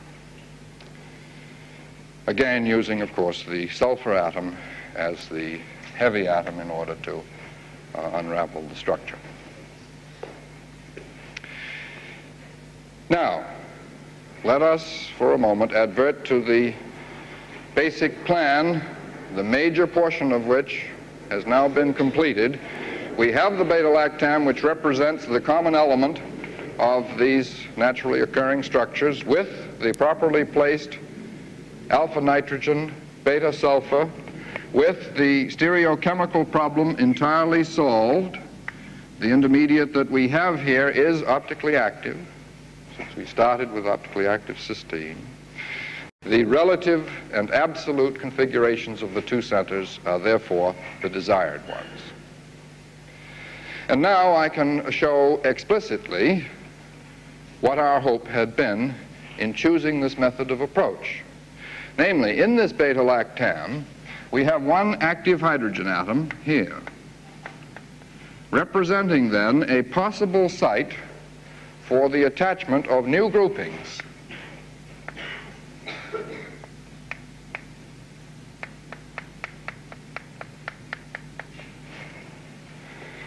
And if we could attach, using the active hydrogen of this NH, we could attach groupings of atoms here, they might well be so constituted as to permit then a further linkage of the chain first attached to nitrogen, a further linkage to sulfur with the building up of a new ring. Now, in the most general terms, of course, that is just what we have to do in order to go from this key intermediate, this beta-lactam, to either cephalosporin, you see, which has the beta-lactam, the nitrogen, the sulfur, and here a chain of 3 carbon atoms with some attached atoms. Or to penicillin, which again has the beta-lactam, the nitrogen, the sulfur, and a chain of 2 carbon atoms with some attached atoms. So at least in principle, starting from this lactam, we might be able to attach first a chain at the nitrogen and then link that round to sulfur to build on new rings, which might then lead us to cephalosporins, to penicillins, or to who knows what new class of compounds, depending on what things we might attach to the nitrogen. Well, our first objective was to make some members of the cephalosporin class. Now, I've said quite casually that all we have to do now is attach a chain of atoms to this nitrogen, taking advantage of the presence of the NH group. But of course, this is a fairly reactive substance. I've emphasized again and again that these compounds essentially are standing near the edge of a precipice over which they may fall at any moment. And so we felt, at least at first, that we must choose the component for combination with this beta-lactam very carefully. And the component that we chose was made as follows. First, we prepared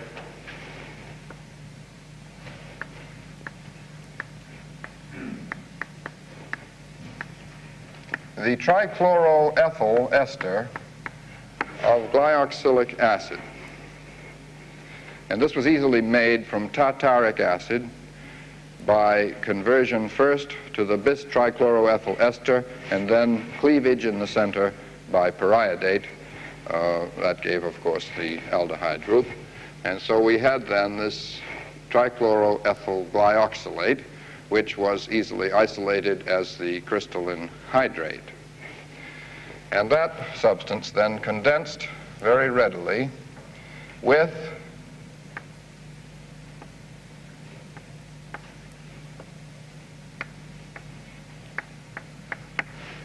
malon dialdehyde. Now, malon dialdehyde is a substance which is also very easy to obtain by the hydrolysis of the commercially available tetramethoxypropane, 1133 tetramethoxypropane. And you see it possesses a nucleophilic site in the beta position for condensation with this reactive aldehyde grouping. That produces then an aldol product of this structure.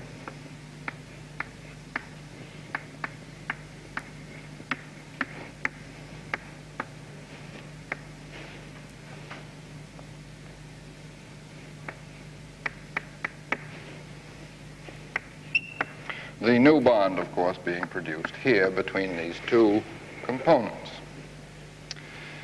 Now, we felt that it might be possible to coax this aldol product into losing water.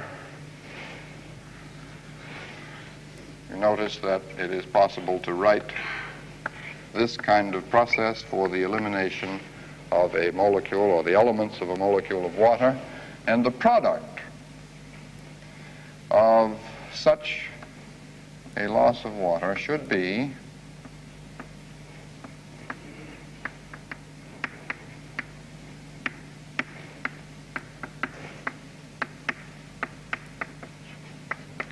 a very interesting compound of a hitherto unknown type, namely a dialdehydo alkoxycarbonyl ethylene. In other words, a very highly electronegatively substituted ethylenic substance. It should be, one might expect, strongly electrophilic with these groupings attached to it. Now, we also thought that this component, this aldehyde, if it could be prepared, might react with an NH grouping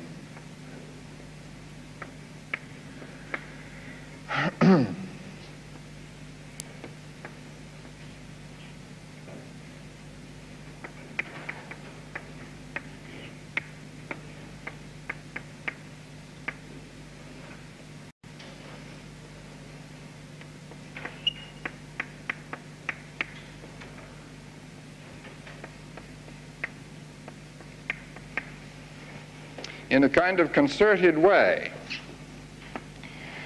In other words, that as this hydrogen were adding to this oxygen, the nitrogen could be adding to the carbon. You can draw arrows around this if you want. The main point being that we felt that quite conceivably a highly electrophilic aldehyde of this constitution could react with an active NH center without the necessity for catalysis. You might get a spontaneous reaction of this sort.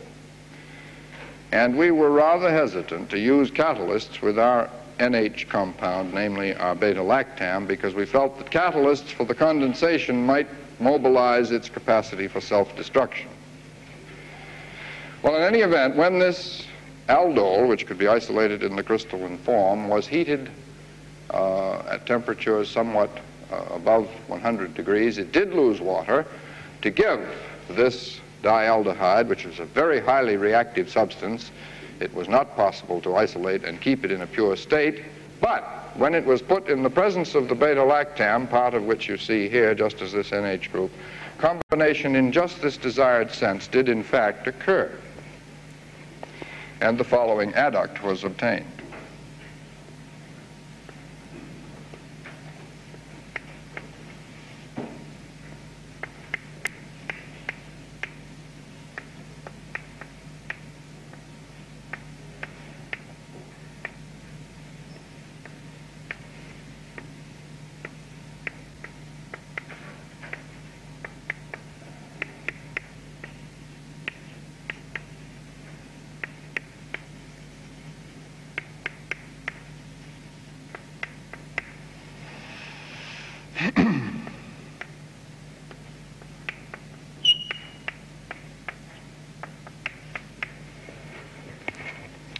You see the new bond was produced between nitrogen and the aldehyde component, the bond which I've symbolized here as hopeful. That was produced, and this adduct was formed. Now, in fact, there is a detail here of some interest. A new center of asymmetry is created when that carbon-nitrogen bond formation occurs. And really, two adducts are produced.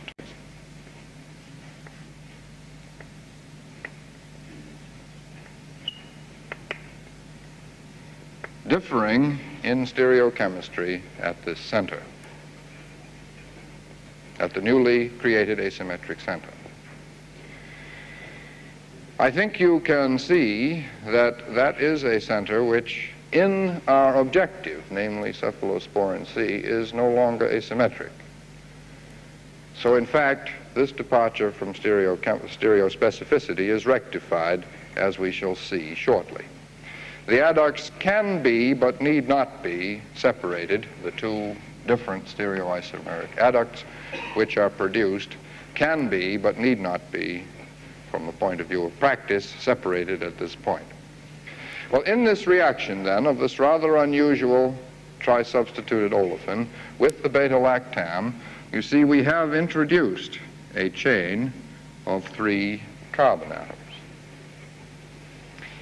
And following the principle outlined here, one might imagine then the possibility of closing the chain now to the sulfur in order to create a 6-membered ring.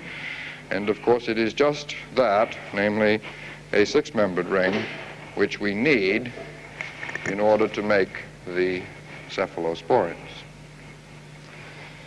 Well, in order to attempt to bring that reaction about, or that change about, the adduct, or I can say the adducts, the mixture of adducts, or either pure one, was treated with trifluoroacetic acid for a short while at room temperature, and the product of that reaction had the following structure.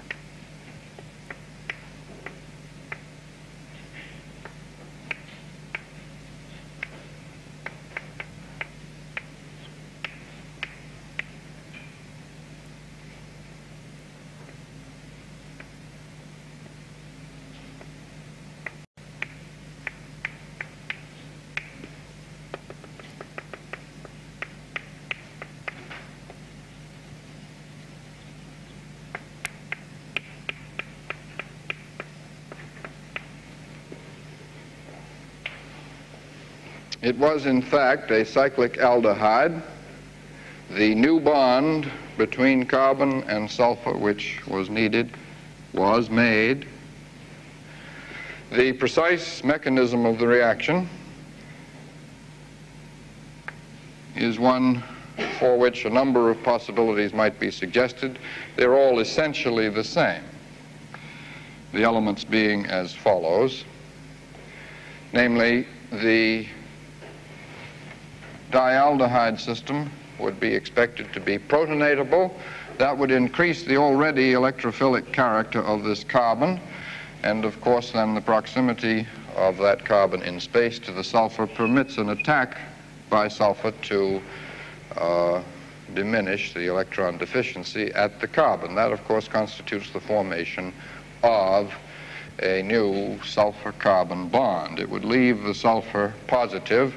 Now that is a situation in which electrons could be taken from this bond in order to alleviate that electron deficiency, and then ultimately it would be possible to take electrons from way over here, leaving a proton, isobutylene carbon dioxide, and the amino group in the protected form of N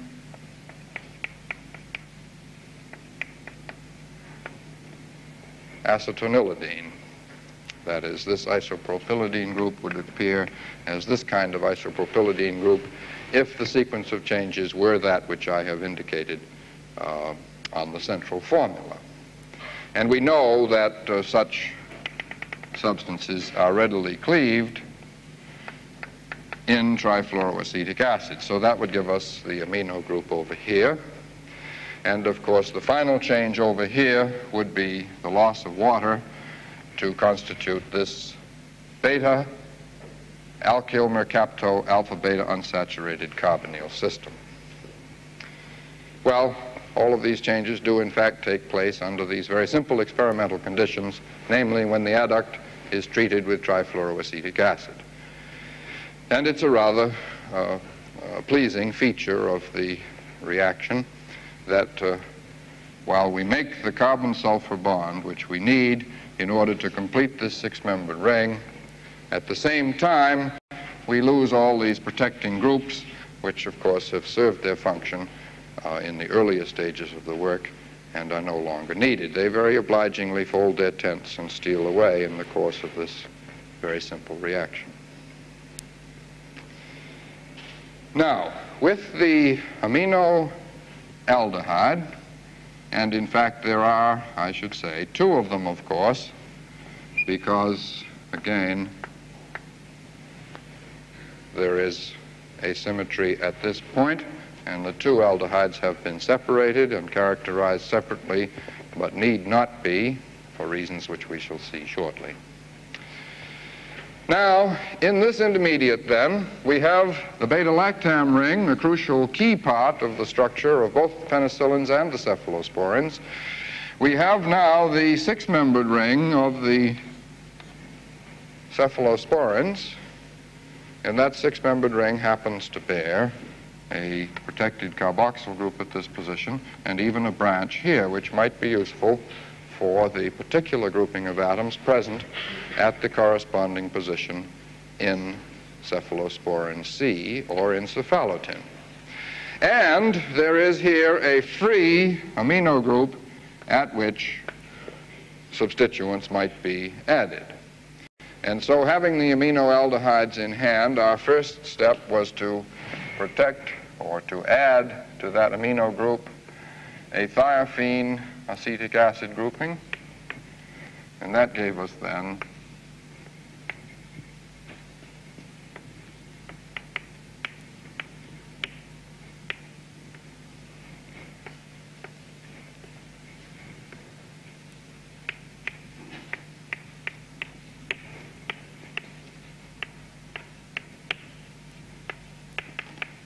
in other words, the free amine was acylated with thiophene alpha acetyl chloride in the presence of pyridine to give this amide. And that gave us then this substance. And again, the two aldehydes, differing in configuration at this point, were isolated in the crystalline state and characterized separately. So again, it's not necessary to do that. Now, if you examine the structure of cephalotin, which is, or consider the structure of cephalotin, which we have looked at quite some time ago now, you realize that what we must do, among other things, is transform this grouping by reduction into a acetoxy methyl grouping. And that was effected very simply by reduction with diborane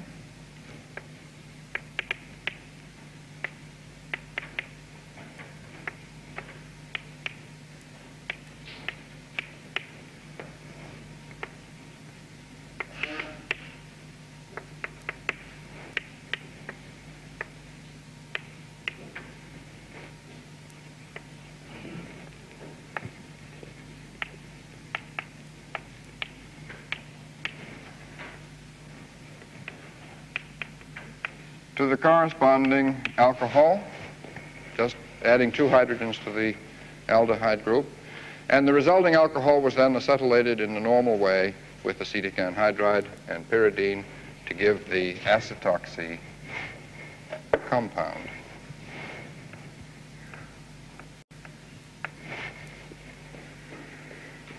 Now, this acetoxy compound, obtained as described, is getting quite similar to cephalotin over here. You see, cephalotin has an acetoxy methyl grouping attached to the six-membered ring. The major difference is that in this substance, which we've gotten to by synthesis, we have a double bond beta-gamma to an ester grouping, unconjugated with the ester grouping. Whereas in cephalotin, the double bond is conjugated with the ester grouping, namely in the alpha-beta position. Well, I'm sure this is a situation which many of you recognize is one in which the two isomers of this sort, the conjugated and the unconjugated isomer, can be equilibrated in the presence of a suitable proton-removing catalyst. The proton would be the one here. If that be removed and added back here, then the conjugated ester would be obtained. In other words, one might anticipate that this beta-gamma ester would be equilibrated with the corresponding conjugated alpha-beta unsaturated ester in the presence of bases. And indeed,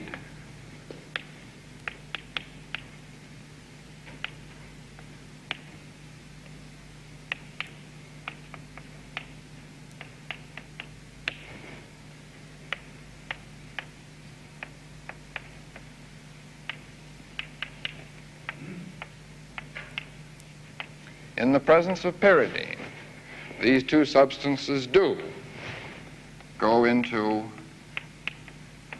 a very cleanly established equilibrium, starting with either one of them. One gets an equilibrium mixture of the unconjugated and the conjugated isomers. In this case, where we have the thiophene acetyl group attached to nitrogen, the equilibrium relationships are such that there is about 2.5 to 1, I'm sorry, 2.5 of the unconjugated ester to 1 of the conjugated ester.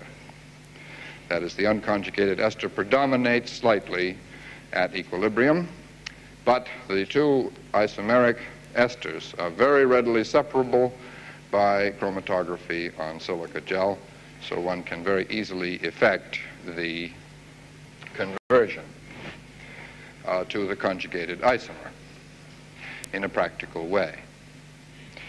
Now, a word about the situation with respect to isomerism at this center. As I mentioned, these aldehydes, isomeric at this center, have been isolated, each of them in the crystalline state and well characterized. When the reduction acetylation sequence is carried out, only a single compound is obtained from either aldehyde. That is to say, either stereoisomeric aldehyde of this structure gives the same beta-gamma unsaturated ester, which in fact has the hydrogen down as shown here. We have been able to prove this by fairly elaborate nuclear magnetic resonance studies. So here is the point, you see, at which the first stage in the problem presented by new stereoisomerism here is dealt with. That is, whichever isomer we have here, we get at this stage already the same isomer by the time we reach this point. And, of course, in the equilibration, to give the final product, there's no asymmetry at all at this center, so that quite clearly the aldehyde back at this stage, the adduct, although either of these substances is a mixture of isomers as produced, it's not necessary to separate those isomers, but simply to go through to this stage, and already the mixture of isomers is converges to the same intermediate. So this generation of new and unwanted asymmetry at an intermediary stage poses no practical problem from the synthetic point of view.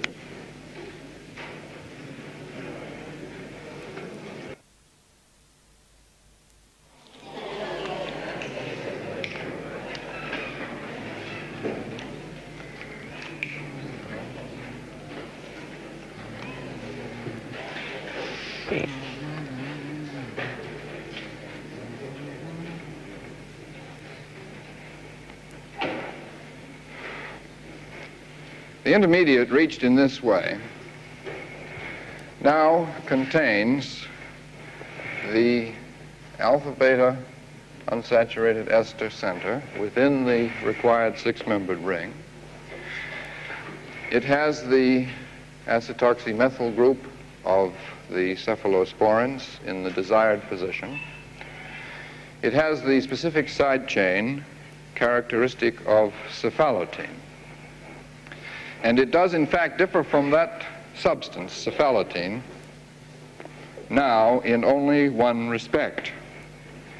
Namely, in place of the free carboxyl group of cephalotin, this has an esterified grouping, an esterified carboxyl group, esterified, namely, with the trichloroethyl group. Now, from the very outset of our work, it had been quite clear that we should need to protect the carboxyl group of our objective in some special way. I've already indicated that the beta-lactam ring of these substances is very readily cleaved, and consequently it seemed undesirable to use a protective grouping for the carboxyl function, which must be freed at the end by a hydrolytic process. Now, what we had had in mind in using the trichloroethyl grouping was the following, namely,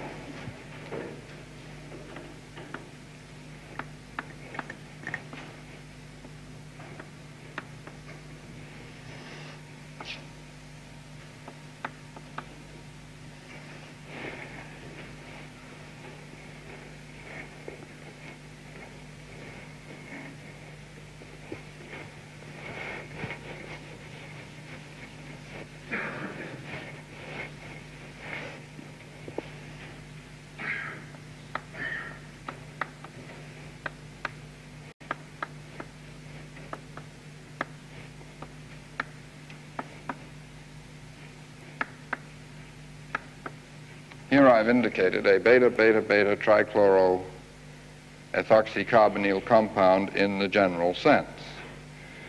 And what we had hoped was that such a group could be cleaved reductively by, for example, a beta elimination reaction involving, let us say, zinc, which might attack a chlorine,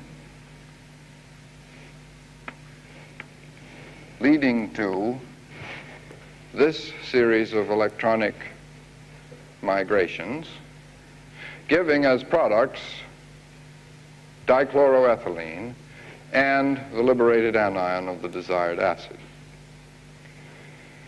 We felt that the beta-beta trichloroethanol as a sterifying alcohol had several advantages. First, it's a very readily available alcohol.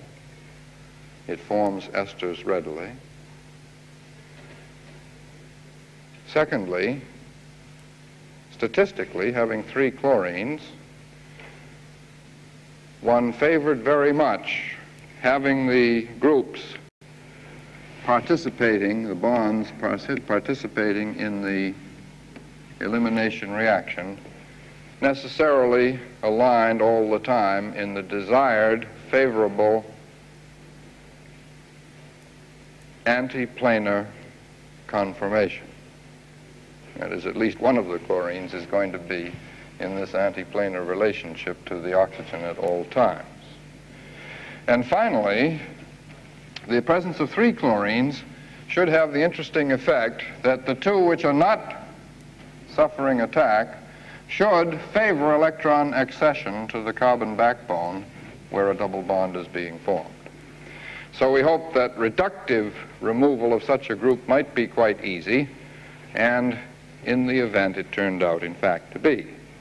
When, for example, this ester obtained by synthesis, was reduced with zinc and aqueous acetic acid for a short time at room temperature.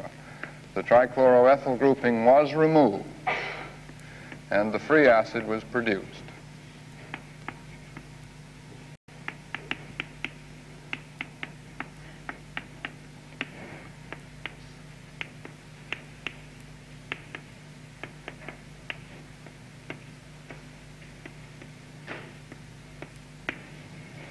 The free acid of this structure, and this structure is, of course, that of cephalotin, and the acid produced in this reductive reaction was identical in every respect with cephalotin itself, prepared from natural cephalosporin C through replacement of the alpha amino adipoyl group of cephalosporin C artificially by the thiophene alpha acetyl group. So with this, at this point, we had completed the synthesis of the first of the cephalosporins, this derived partially synthetic, hitherto partially synthetic cephalotin was now prepared by total synthesis along the path that I have indicated. Now, for the next stage, we wanted, more or less for formal purposes, to complete the synthesis of the original criminal cephalosporin C itself. And of course, with our intermediate here, with this aldehyde, we had a very versatile substance, because with its free amino group, we could attach at this point anything that we wanted, presumably. And so our next step was to take this same aldehyde, which we had converted to cephalotin along the route which I've indicated at the top there, and to condense it with a different acylating component. That aldehyde now, in a new series of reactions, was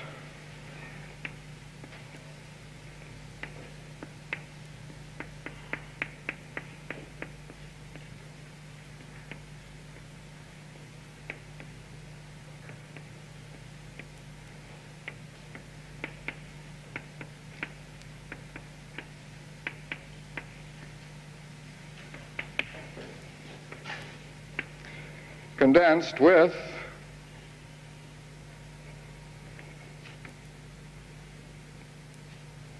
this substance. This is the trichloroethyl oxycarbonyl derivative of D minus alpha amino adipic acid. And you'll see that represents the side chain of natural cephalosporin C. The condensation of the aminoaldehyde with this diacid was initiated by dicyclohexyl carbodiimide, which of course activates the carboxyl group. Now, this is a fairly rough and crude experiment. You will observe that in this component there are two carboxyl groups, and we didn't really care too much about that. We expected that the carboxyls would be separately activated, that the reaction at this more remote one would be favored, since this one is rather hindered by this fairly bulky trichloroethyl oxycarbonyl amino group. But we anticipated that in fact two acylated aldehydes would be obtained, and two were obtained. One of them,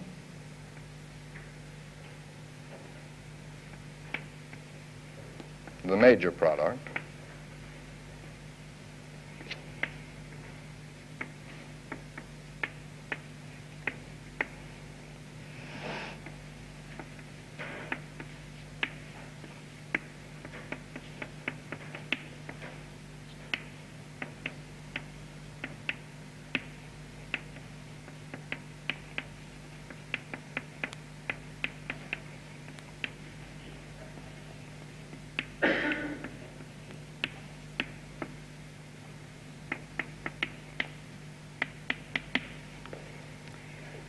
was this.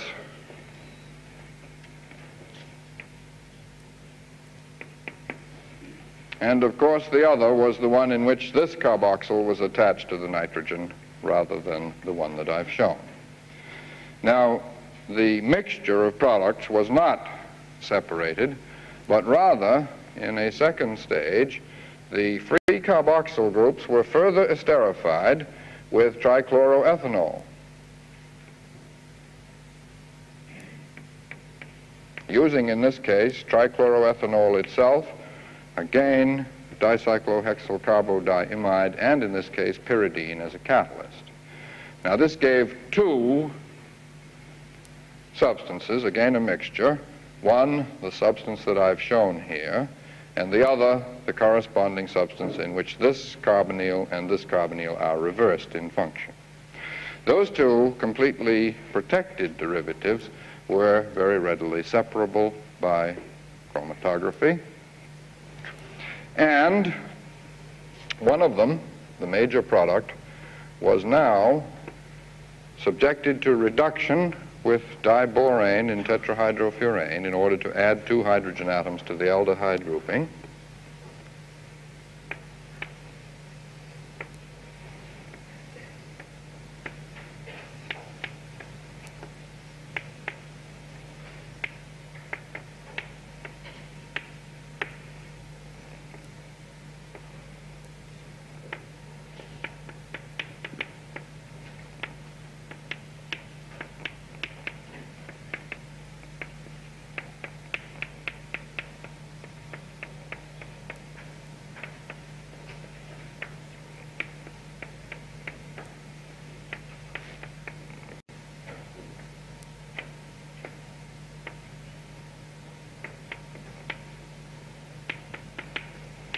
And the resulting alcohol was, again, acetylated in the usual way with acetic anhydride and pyridine.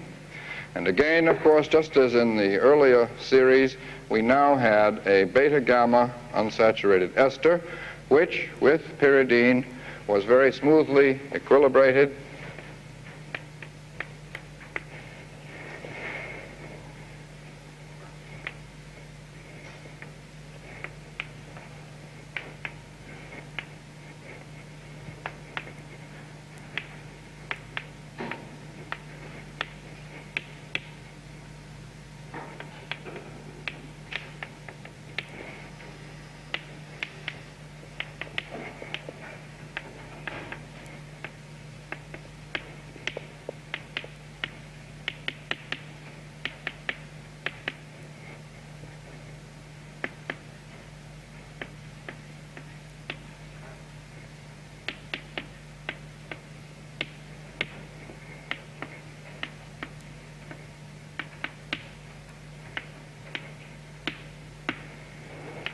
with the corresponding alpha-beta unsaturated conjugated isomer. This substance was, again, very easily separable chromatographically from its beta-gamma unconjugated isomer. And now you will notice that the conjugated isomer is, in fact, a substance in which 3 reactive groupings are protected by this trichloroethyl grouping. Here we have a carboxyl, which is protected by a trichloroethanol ester function. Here a second carboxyl, similarly protected by a trichloroethyl function. And here, just a little different, we have an amino group protected by a trichloroethyl oxycarbonyl function. This substance, then, was subjected to the action of zinc and aqueous acetic acid, in this case at 0 degrees for a bit more than an hour, in the hope that we would free this carboxyl group, this carboxyl group, and that, of course, the carboxyl group would be freed here, and in its character as a carbamic acid would lose carbon dioxide to give the free amino group. Well, now, if you examine all of those changes, the product of such a zinc reduction, were it to take that course, would in fact be cephalosporin C itself.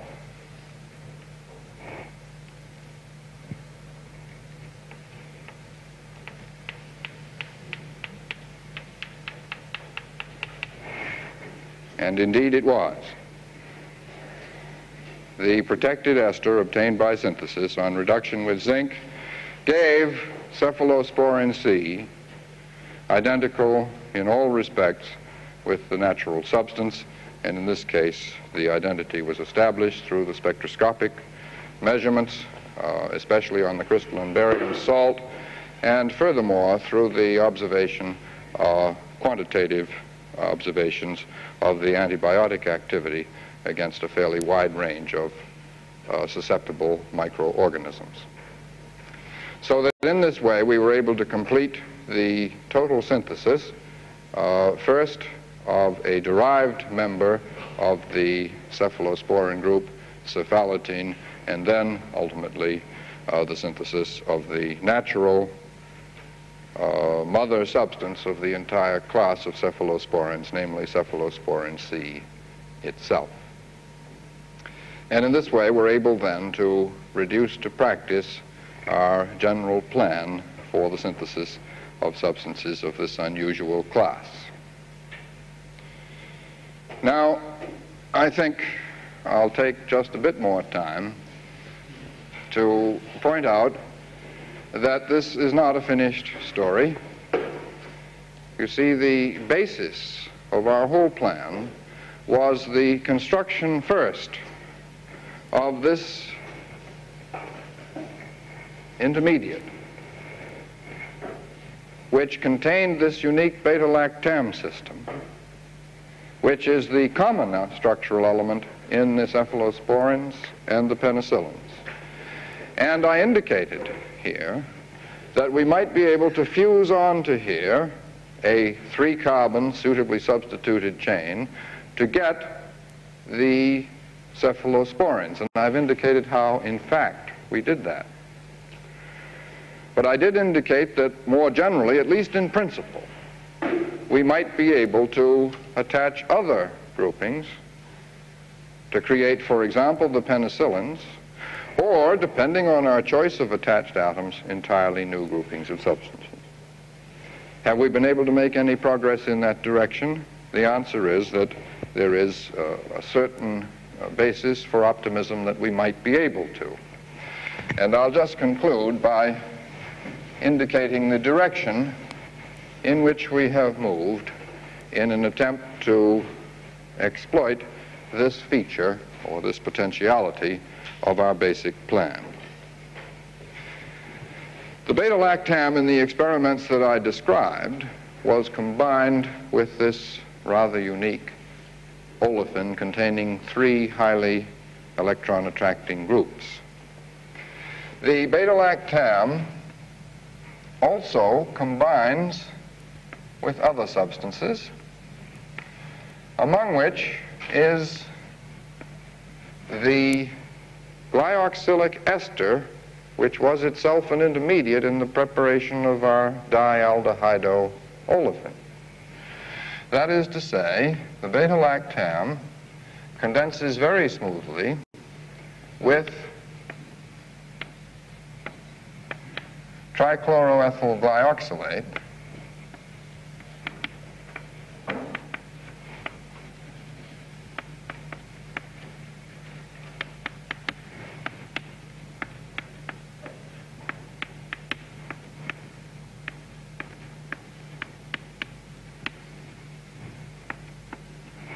to give this substance. Perfectly stable crystalline substance. Notice that although it is an acyl carbanolamine, which might just fall apart into the components, it does not in fact do so. Perfectly stable, manipulable compound, which is smoothly transformed by the action of thionyl chloride in the presence of diisopropylethylamine into the corresponding chloroester.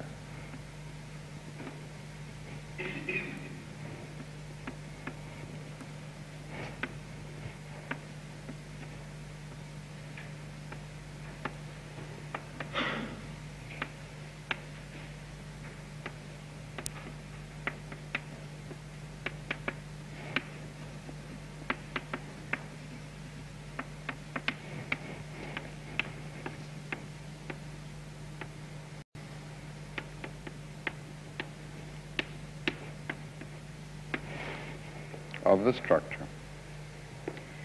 The chloroester in its turn reacts with triphenylphosphine.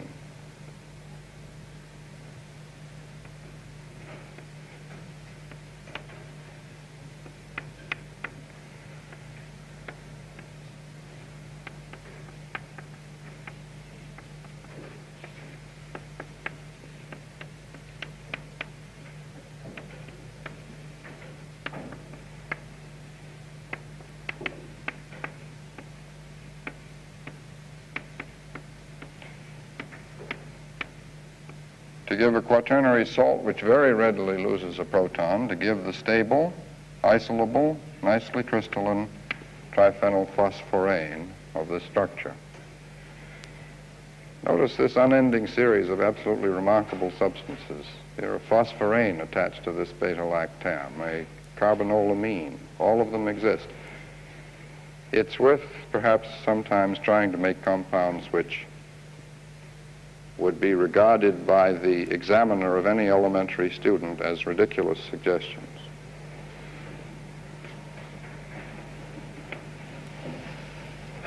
The triphenylphosphorane shares with the less bizarrely constructed members of its class the capacity for reacting, for example, with aldehydes.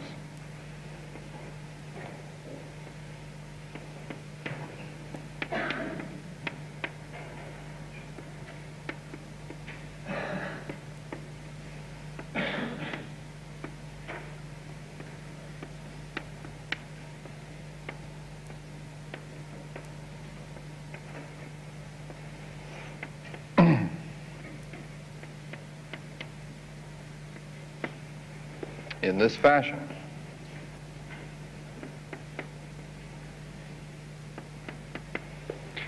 Now, for example, the aldehydes which have been condensed, giving, of course, as the other product triphenylphosphine oxide, formaldehyde, which gives a quantitative yield of the compound with R equals H, butyraldehyde, which gives a mixture, which is separable, of the stereoisomers in which the propyl group R is here or here.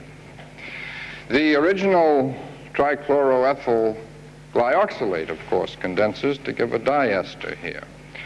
And so this represents, we think, perhaps a versatile intermediate for adding new kinds of chain to this nitrogen and sets the stage, we rather hope, for building new kinds of rings onto this sulfur atom. Now, one possibility from here is that protonation of the carbonyl group of this ester group would make this an electron-deficient system which might form a new bond to sulfur in a way rather analogous to the manner in which we have already formed a new bond to sulfur in the earlier work leading to the cephalosporins.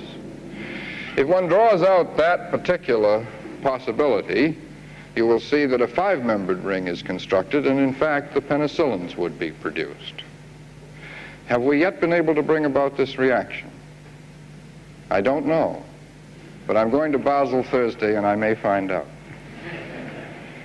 And that gives me the opportunity to make the very important concluding statement that the success of all of this work depends upon the very great experimental skill, the extreme enthusiasm and devotion of my colleagues at the Woodward Research Institute in Basel, who carried out all of this work.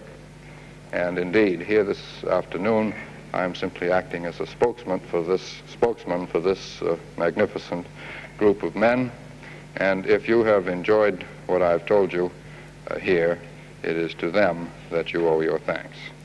And to you, I owe thanks for the extraordinary patience which you've shown in listening to this already very much too long account. Thank you very much.